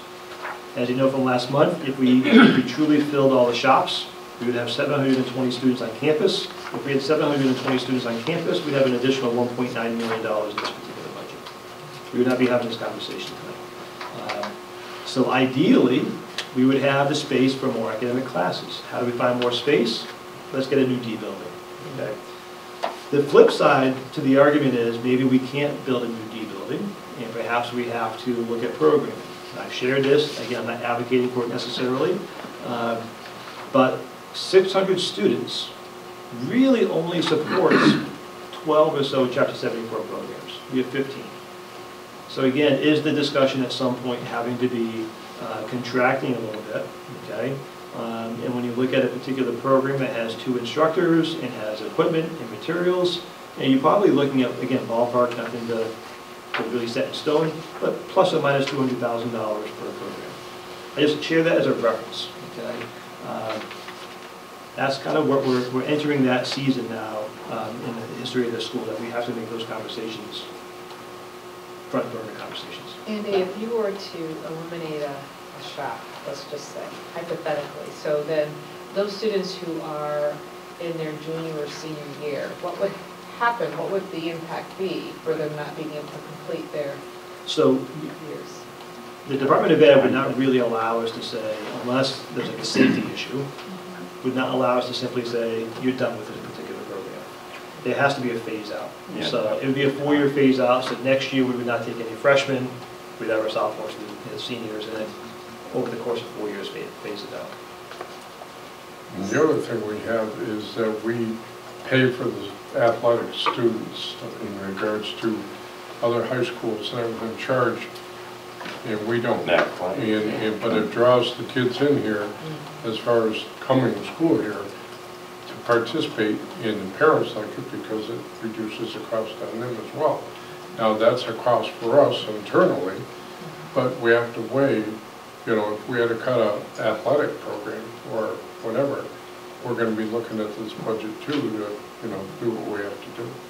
Another few closing programs, I agree with the athletic program. We talked about it with the leadership team. Ideally, if we were ever forced to close a program, I'm not advocating to close a program, I'll make that known. If we were forced to close a program, the question is what program? And then the question is, if you close a program, ideally those students would stay at Smith Vocational. But would they stay at Smith Vocational? So are we thinking closing a program solves a problem? It doesn't necessarily solve a problem if we then lose the students. So it's a very complicated conversation to have at some point, which again, let's find a way to increase enrollment, okay? I just keep going back to that. But that only way that's going to happen is if we have temporary classrooms someplace and we begin the conversation around a D building. Anyways, other thoughts? So with athletics, if you move to a pay-for-play program, right away you're going to knock out a cohort of students who are not going to be able to. Correct. And I mean, we're experiencing that in PS. I mean, there are the haves and have-nots, and so, and although we have a sliding scale that helps with free and reduced lunch, there's still a significant cost for some students who may want to participate and cannot. So, I mean, you have to really think about that pay-for-play. I mean, it could be a partial pay-for-play, if that was some way to go, without losing your programs. So definitely the haves and have-nots is a real concern. On top of that, there's a notion, I think it's a fact, that some of our student athletes have never really been student athletes in the past. But they come to the vocational school, we have this opportunity, it's worth them trying and getting involved and having that experience. And so not only the have and have-nots, it's the individual students who've never played before. We're giving them that opportunity. If we then apply an athletic fee, not only are we going to lose the have-nots, but we're going to lose the percentage of the population that never played before. So why pay? I never played. It's not worth it. So I think we even lose more than just simply the have-nots. As far as the sliding scale, I recognize, again, former life, athletics was a hot topic. I had athletic fees, unfortunately. The school committee asked me to increase athletic fees. I looked at sort of the sliding scale because I made the argument as a runner myself. The cost of running is minimal compared to football, so why should there be a flat fee for the runners versus the football players? So we looked at the cost per program and we found a sliding scale and try to be equitable. But that's an option. What about raising tuition for non-resident students? State. Okay, that's what I was going to ask. We could reduce the tuition, but we can't increase it. Always. Dr. Lincoln Hooker, who will you be leaning on most heavily for counsel in thinking about where we might make some? Yeah, so we have a leadership team coming up. We'll have a few leadership teams, and it's going to be an opportunity for the administrators who oversee various cost centers to begin to really dive into and advocate. I think the people doing the work are the ones who have the best sense Correct. of what's absolutely essential and what could, be unfortunately. You're all set. I'm all set. Okay, thank you. I'd like to have a principal's report. Yep, thank you. Good evening again, everyone. I do want to say, just quickly, Dr. Bonner, Debbie was right. So it was Charles Shushan from Howell Cheney Tech, and Rich Shellman was from Oliver Wolcott. Yeah.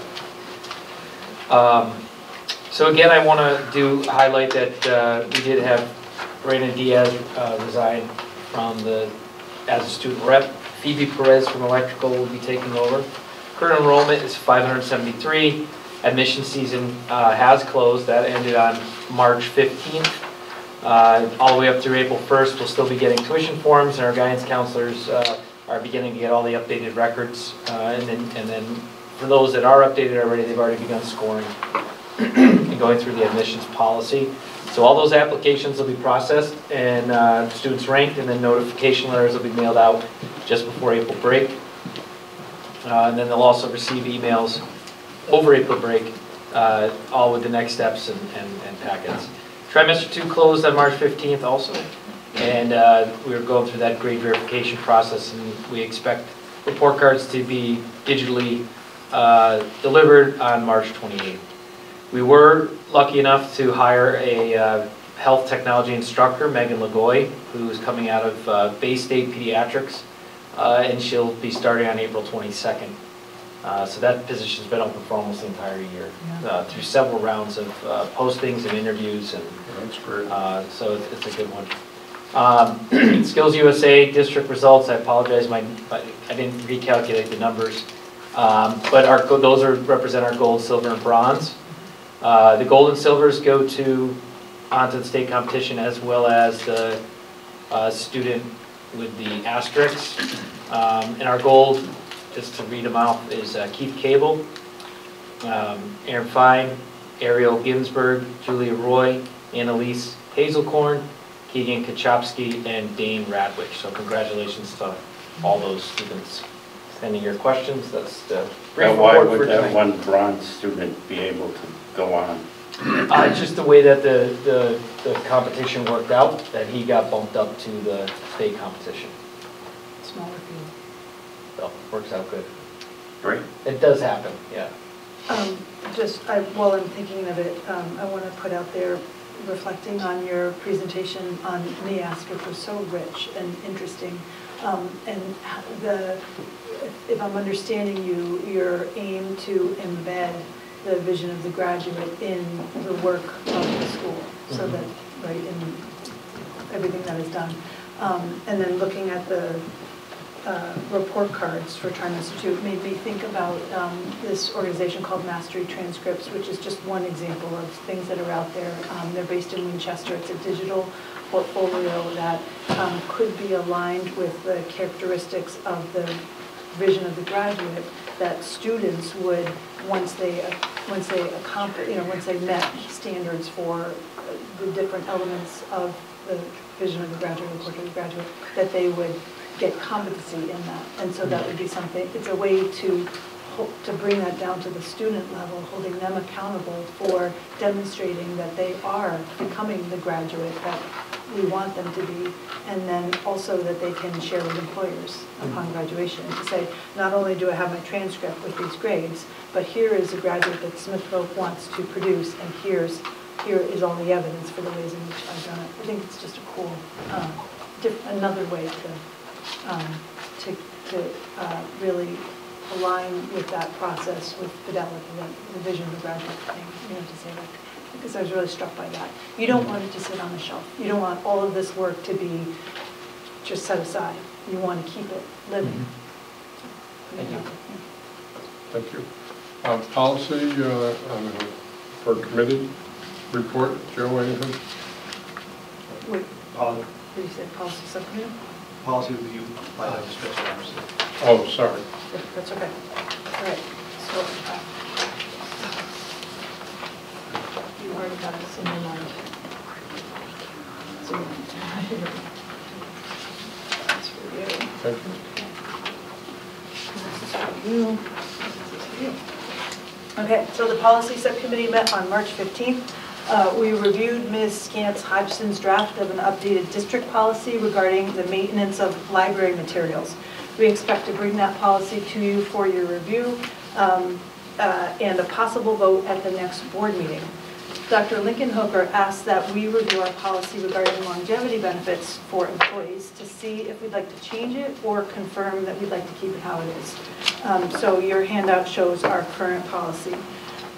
Unit D, which is educators. Unit H is administrators, and non-represented administrators negotiated these longevity benefits. 5 years of service, $750, 5 to 9. 10 to 14 years of service, $2,000, and 15 plus years of service, $2,500. Non-represented support employees, so paraprofessionals, vocational assistants, clerical workers, custodians, and farm techs are eligible for these city-determined longevity benefits. 5 to 9 years of service, $500, 10 to 14 years, $750, 15 to 19 years, $1,000, 20 to 24 years, $1,200, and 25 years plus $1,500. There are some employees who feel that the longevity benefits should be the same for everyone, and there are others who feel that the higher benefits have been negotiated as a function of union membership. We think it might be informative to survey all employees anonymously to see which option is preferred. We could then look at that data and factor into the recommendation we would bring to the board in terms of a policy. And we'd like to know your thoughts about this idea. Surveying employees to see which is their preference of these two models. As to give us more information, we felt like in the small group that we had discussing it, that wasn't enough. It's not something we have to do. We can discuss it here among all of you if you want. But putting out there that idea for some response from you all. Surveying whether they would prefer the negotiated or the, I would hazard a guess. But we don't know for sure.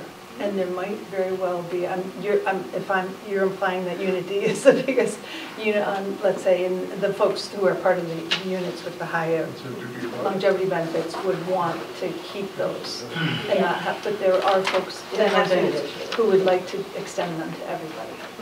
And so we might confirm that rule. And not a danger, but a risk in surveying is it could foster some lively discussion about the issue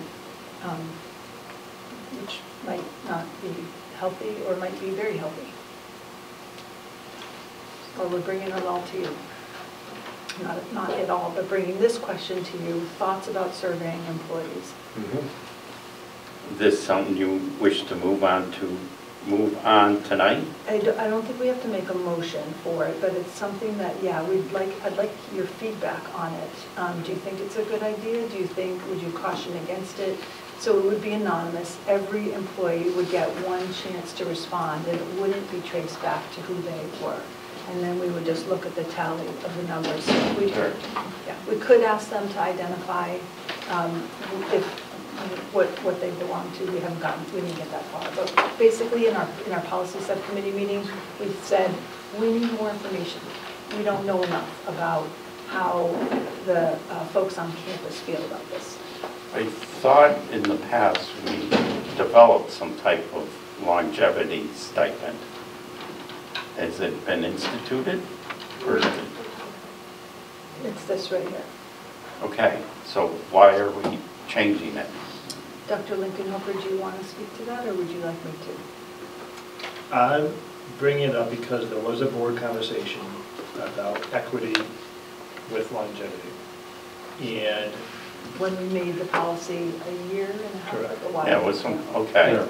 So that conversation at the board level has spilled over to the staff community here at the school.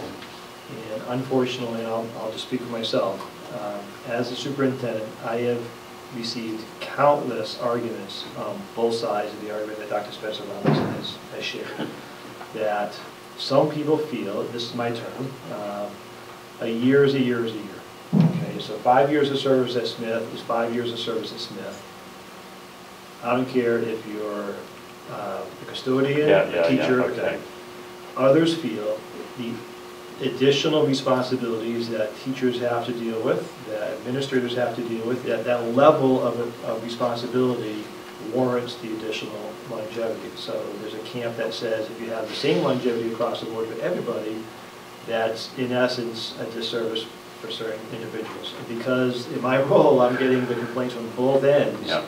I felt that the board has to make a decision one way or the other to support the current model or to change the current model. Which in theory we did, not theory, but in practice we did. But you're looking for us to equip you with really an emphasis, okay. The authority to say, hey, the board has made it clear, we're going to stick with what we've got, or no, we're going to change it. All right, so before we instituted this stipend program, whatever you may wish to call it, we had nothing. We talked to, But we had nothing before this. No, that's not true. Okay. So these employees here, they're eligible for the city-determined benefits. Okay. These employees up here negotiated through their union better negotiations. benefits. So when we talked about, when we discussed, we discussed longevity benefits a year and a half ago. And part of that discussion was, should everybody on campus, all the employees, have the same longevity benefit? So we're revisiting it now because Dr. Lincoln Hooker is feeling like he's getting it swamped with dissent amongst the ranks, essentially. Exactly. So what we're proposing is to get a really clear sense of what the employees want, to inform our thinking about what recommendation we would bring, the policy subcommittee would bring to you.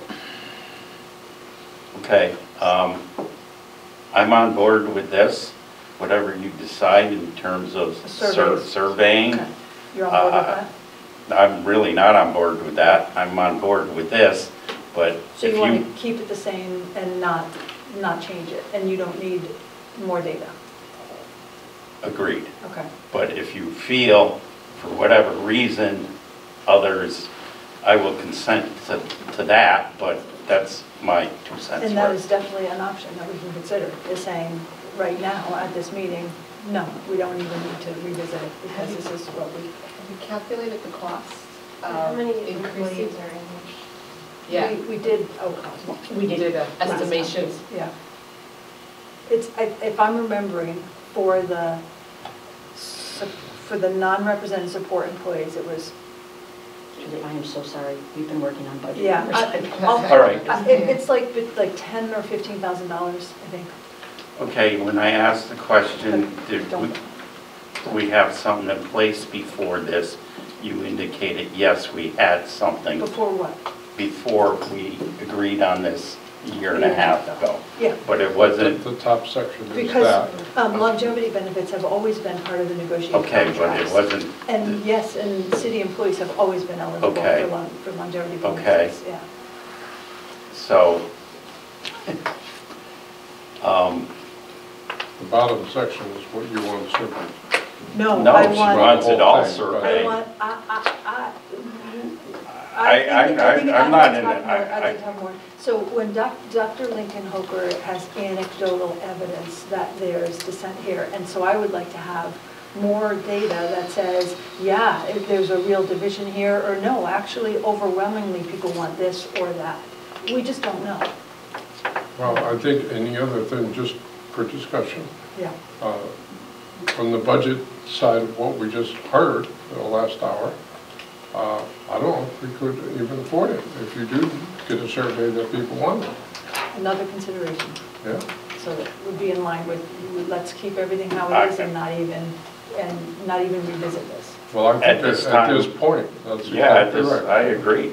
At this time, I would not revisit this. I think we did our due diligence previously, and unfortunately, there's dissent among the ranks, and Dr. Andy's getting all sorts of complaints, and I don't think we could. My opinion is I don't suggest we move forward with this any further. I concur.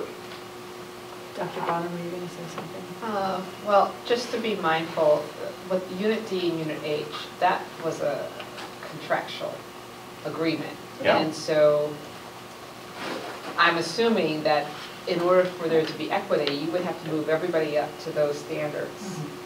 And that's a cost. That's a significant cost. So I don't know, I feel that, you know, those are your professionals. There's degrees that go attached to that. And without them, I mean, everyone's essential, yes, but there should be some differentiation. I agree. Maya? So here you say city determined, and so what that means is that this is what the city Municipal employees. non-representatives get. Not that the city's determining. Oh, I didn't know a different way of saying it.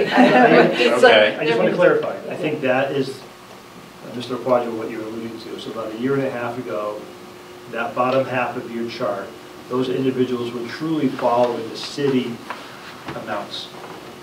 Those amounts are not what the city employees are receiving. The board, you voted to increase what they had. Yeah, I thought we were doing better. That's why I asked you earlier today that Yeah. question, and that's not what you told me. All right. You said it was the city, because I couldn't remember that. Okay. I think you Okay. advocated for increasing, Yeah.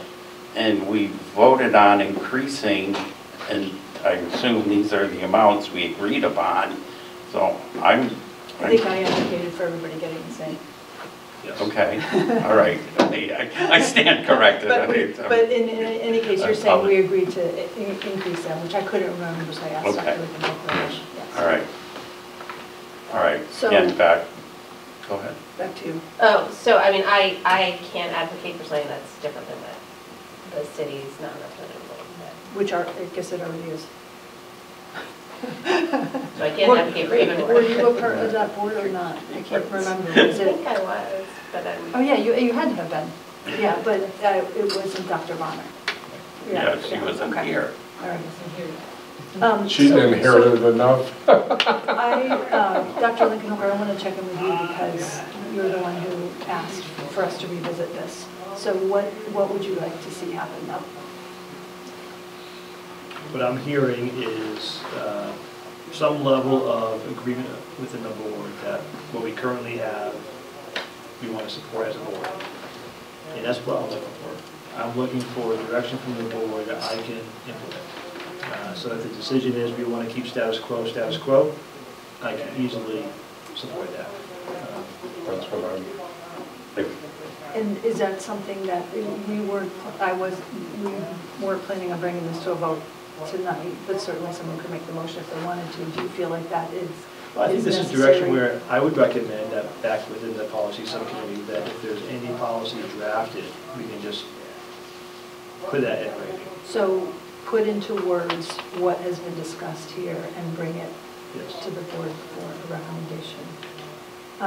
Okay. So is there, I guess, I feel like I have clarity from these three board members, but I don't have clarity from you about what you would like to see in that policy, or are you just not feeling like you don't want to? I think it's whatever you agree On as a policy subcommittee.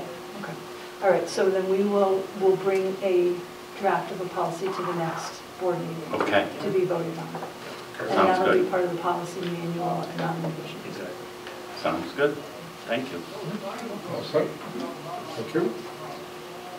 Facilities report? Yep. Just update on. I didn't know if you were asleep.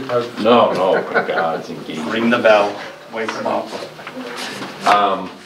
Update on the companion animal building, a little bit more rough plumbing and electrical to be done, but they're pretty much close to finishing that up.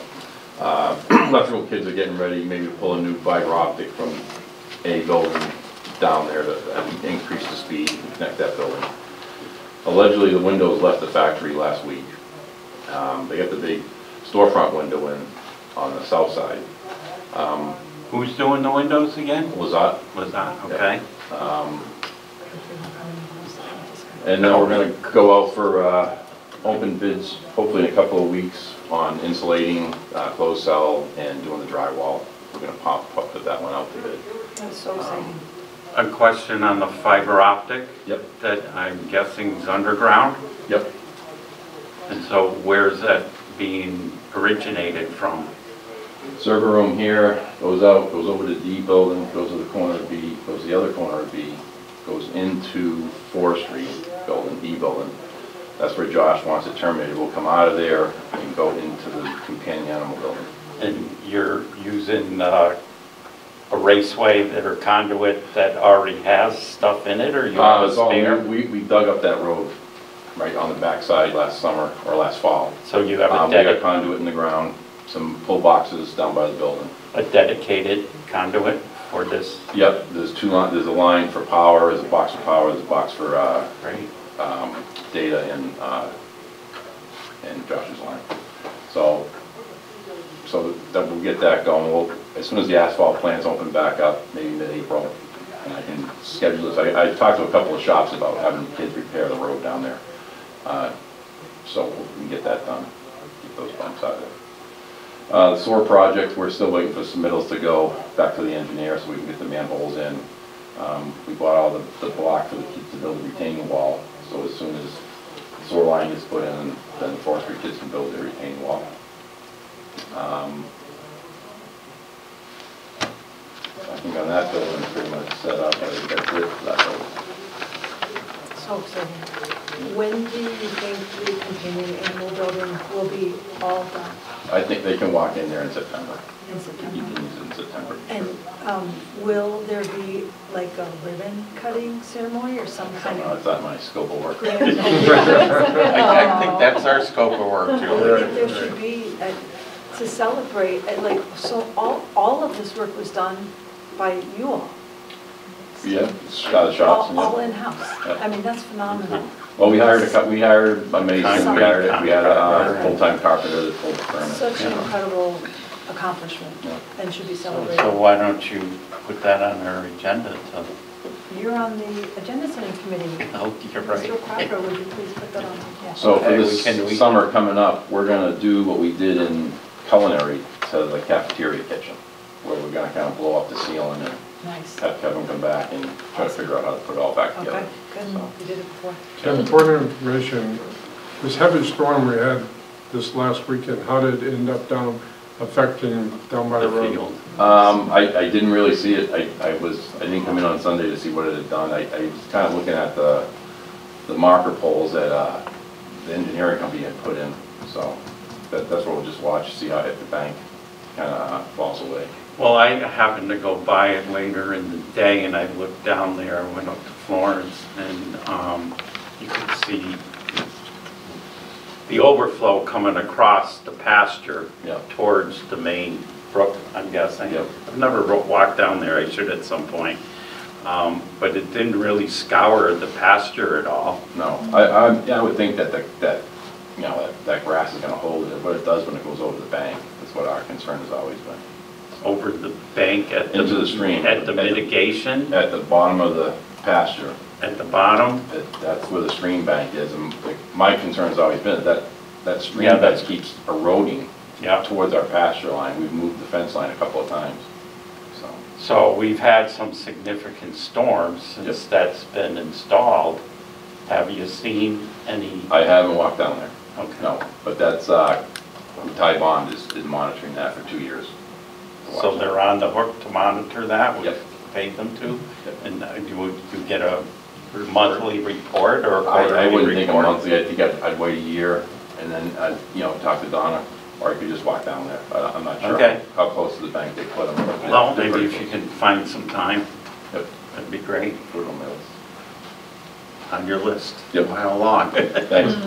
Thank you. Thanks, Tim. Crystal? Sure. Morgan Records currently has all of the Board of Trustees minutes and are in the process of doing a testing.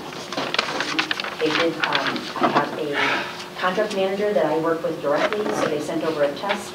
I looked at it right now, and now they're scheduling a meeting so we can go over that, so they can begin the process.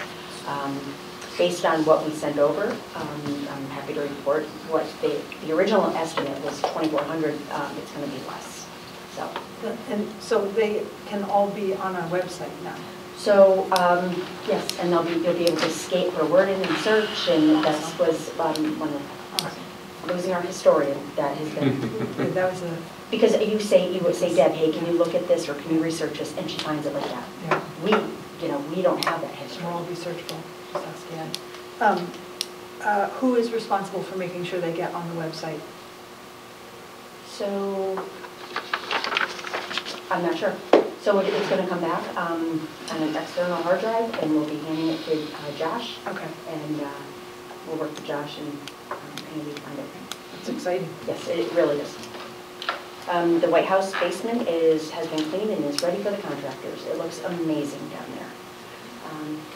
Unfortunately, the city HR director is still waiting to hear from unemployment on the appeal for the seasonal designation. We still haven't received an appeal process. That's for the coaches, right? Yeah.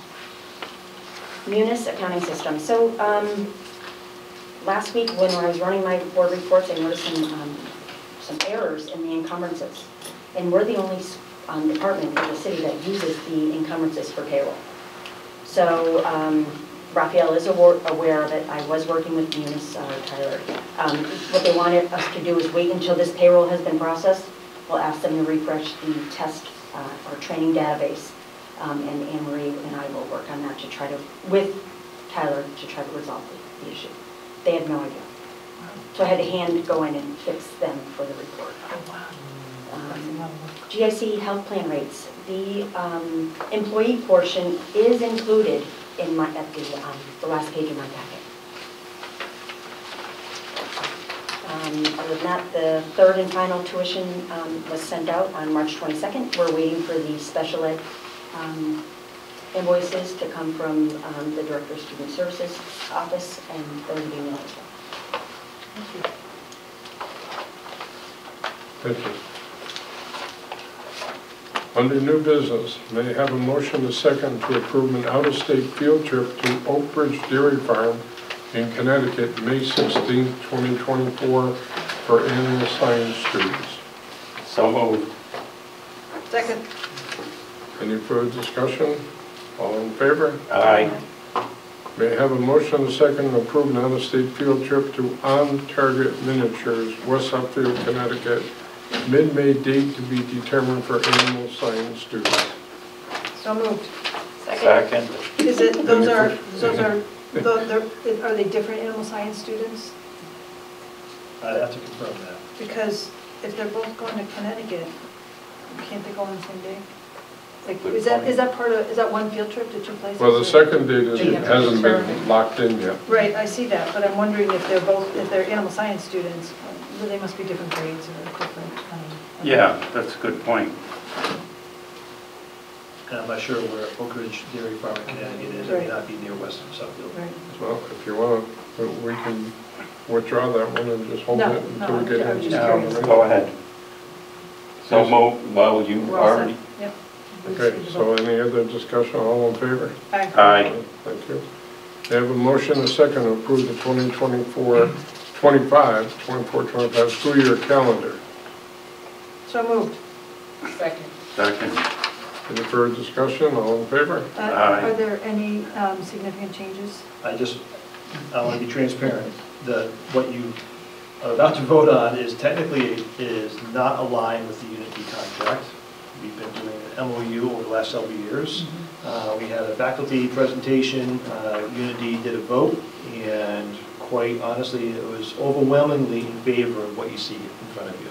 okay. So it's going, kind of aligning with what we've been doing over the last couple of years, but when you look at the dates on the calendar, it appears to be earlier. But when you look at the flow in reference to Labor Day, it's the same. Okay. So your vote is technically approving the MOU as well.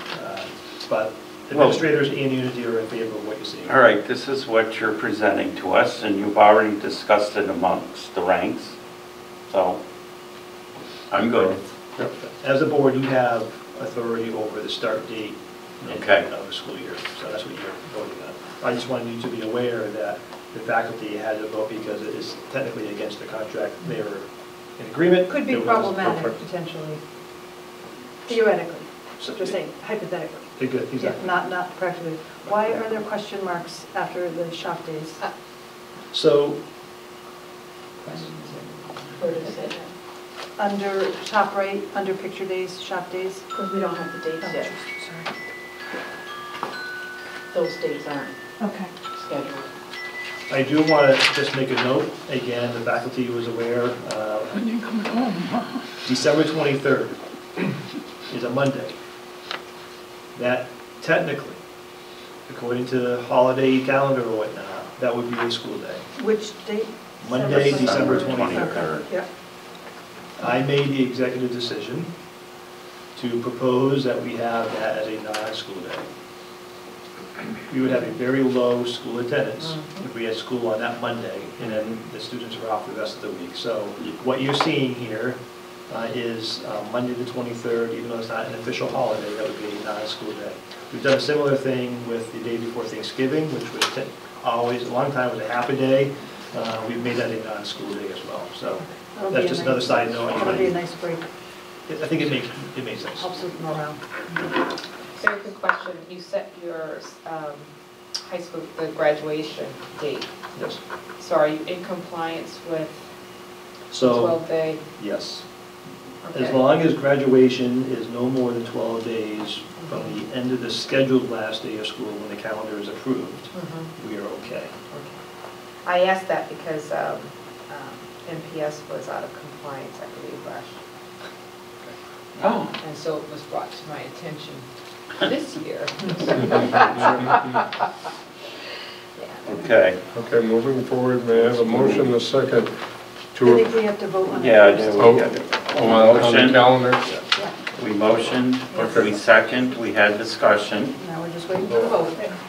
All in favor? All in Sir? favor? All in favor? Oh, yeah, aye. Aye. Thank you. May I have a motion, a second to approve proprietary product for the horticulture building project? That is what Andy talked about earlier in regards to, if you want to review it. We'll get a motion in a second. Okay, yep, do I have a motion and a second? Second. Any further discussion? Yes? Just to give the board a quick synopsis of what you see in this letter from SMMA. So as you know, procurement laws, if you want to buy any piece of equipment or anything, it's brought to bid and, the whatnot. But we are allowed, through proprietary regulations, sole source basically, if there's a particular specific item that we want and we can justify, we are allowed to sort of bypass some of the more general bidding processes. So what you see here are 6 items that we've agreed we want to go through the proprietary regulations. One is the door hardware, and that is simply to align with the existing door hardware that we have on campus. It makes sense just to use the same vendor, the same contractor. Especially with the investment we've made in the security system. Exactly. Yeah, everything here is. Exterior windows, the same thing. The wood fiber, I just want to point out, the wood fiber insulation, this is a result of the 1.2 million from the state. They specifically wanted this specific installation, which is why you see it there.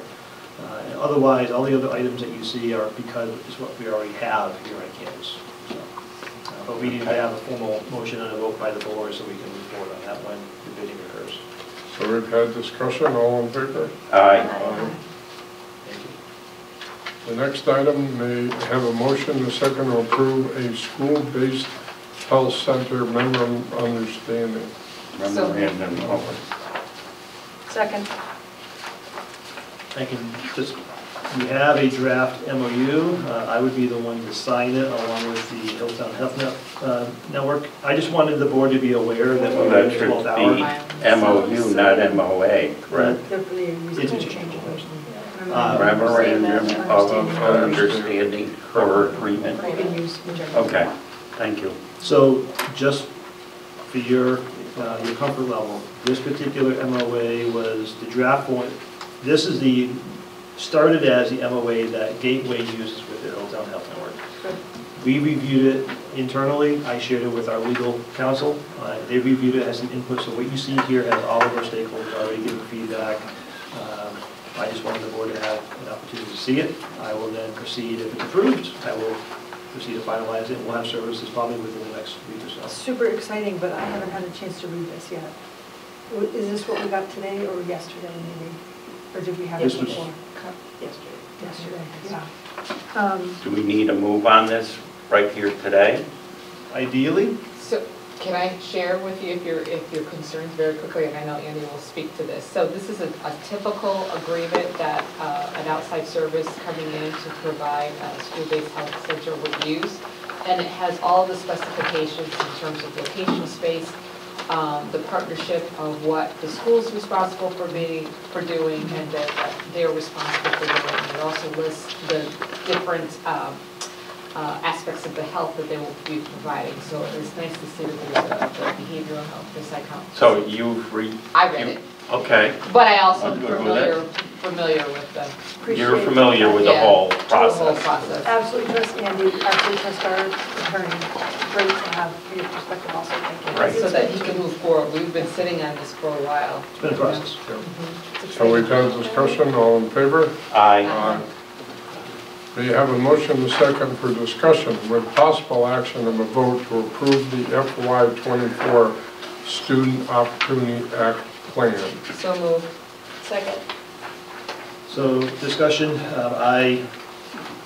to make it easier for your reading, and it's not probably easy reading, but I took from the GEMS website, I turned it into a narrative so it's easier for the board to read through, but a quick synopsis. The SOA is the Student Opportunity Act. It's the legislators' attempt to increase Chapter 70 money, but it's attached to making sure that we're focusing on certain subgroups that are falling behind to make sure we target them and make sure, accelerate their money. That's the synopsis of what the Student Opportunity Act is all about. As you now know, Chapter 70 money is flatlined here. It's a frustration I have had with this particular Student Opportunity Act over the last 2 cycles. The amount of money used to draft this is more than what we're getting, which is, as you saw, flatlined. But with that said, I'll get off my soapbox. Part of the regulations is a school committee has to vote, and it has to be submitted by April 1st. So there is a deadline. We have to look at the data. We've reviewed all the data. Our students with disabilities is the subgroup that sort of sticks out, with all the data points that the Department of Ed wants us to look at. So we've identified students with disabilities as our subgroup. As far as the response, the program that we're looking at, because I did not want a heavy lift for our team, we did look at the school-based health center as sort of the programming. So even though that's not a direct cost for us, That is smart. there's some indirect costs such as technology. So, you know, in the interim, we're going to have some telehealth services that, you know, we need to provide a computer. So let's roll that in. And my argument is, as we have the health center up and running, our student attendance will improve because students will not be missing as much school. Having that intense therapy on campus hopefully will provide the safety nets for our students so they can hopefully pay attention more and achieve more within the classrooms and the shops. In addition, there is another concept, thank you to the administrative team, there's some online curriculum that we have begun to purchase that we use within the assistant principals, within our ISS behavioralists, working with students, there are specific lessons that they can go through all online to learn about some better strategies on interpersonal skills, relationship issues. So there's a cost there that I'm rolling into this particular plan. You can read it, I'm giving you the Cliff Notes version. It's not a huge new program that we're creating. I'm just trying to make it as streamlined as possible, satisfy the regulations, and make sure that we're not doing a lot of work for nothing. That's my 2 cents. Perfect. So all in favor? Aye. Thank you. May I have a motion and a second to approve the following surplus from automotive for resale? An electronic dual injector tester, a 1999 GMC Jimmy vehicle, 1999 Ford Crown Victoria Police Interceptor vehicle, an OTC scan tool, and a Euro scan tool software kit. So moved. Second. Further discussion? All in favor? Aye. May I have a motion and a second to approve the following surplus from automotive for scrap? A 2013 Ford Explorer vehicle, 2004 Ford Focus wagon vehicle, 2000 GMC 3500 vehicle, 1999 Ford Escort vehicle, 1988 GMC 1500 vehicle. So moved.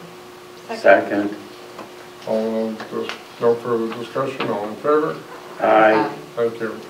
As far as the budget presentation, I know that Andy reviewed it, but we're not making We're not making so action on it. there'll be no action. So do we have to vote on that or not, because there's no action? No Okay, action. so. Future business, April 9th, regular board of trustees meeting here in the library at 5, May 21st. Hold on. I have a little issue with that. I had a previous engagement, I think was in the book before this is April 9th got switched along the way, wasn't it later? And I made a commitment for something else, and I'm obviously in a quandary because it's the budget meeting. Important one. Is there any opportunity this gets shifted? It really can't get shifted later. No, because we're going to need the city bylaws. Okay, came to do it earlier, I guess. So that's next week, which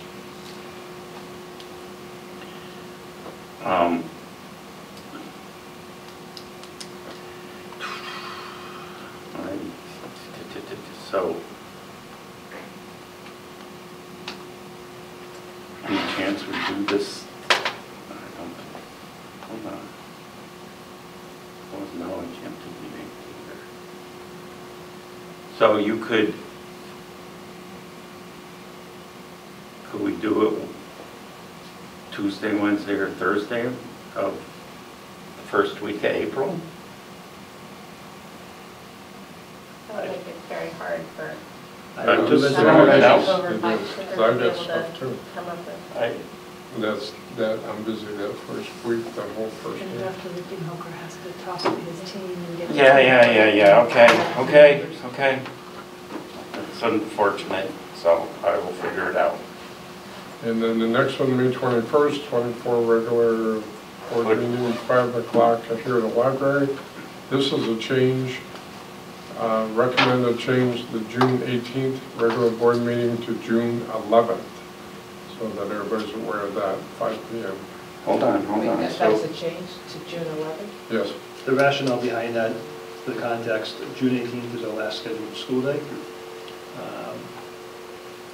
It may be difficult to have a board meeting that evening.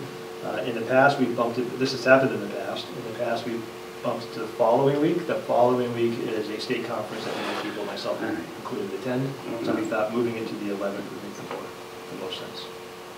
And you don't want to have a board meeting on the last day of school? So is that request coming from you? That's the crux of the discussion. No, that's fine. But I don't know if we need to add this. Also, April 9th, we're going to have our building committee meeting also. During the day, right. At 3 o'clock, which I didn't make. It's this, okay. So Dr. Bonner, your job? Okay, One quick question. Are we moving the meeting, the June meeting? Have we moved it? We're only moving the June 11th meeting. So So we it's are, from the 18th to the 11th. so we Yes. moved it.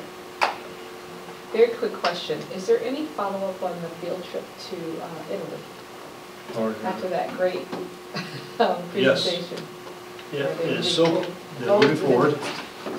So popular that they are now looking at, they're taking deposits to fill a second bus while in Italy. Because we never really voted on it, so we need to make sure that that's added to the agenda. Thank you for bringing that forward. So now, So now, I make a motion that we adjourn. all in favor? All in favor? Aye. Thank you, everybody. Thank you.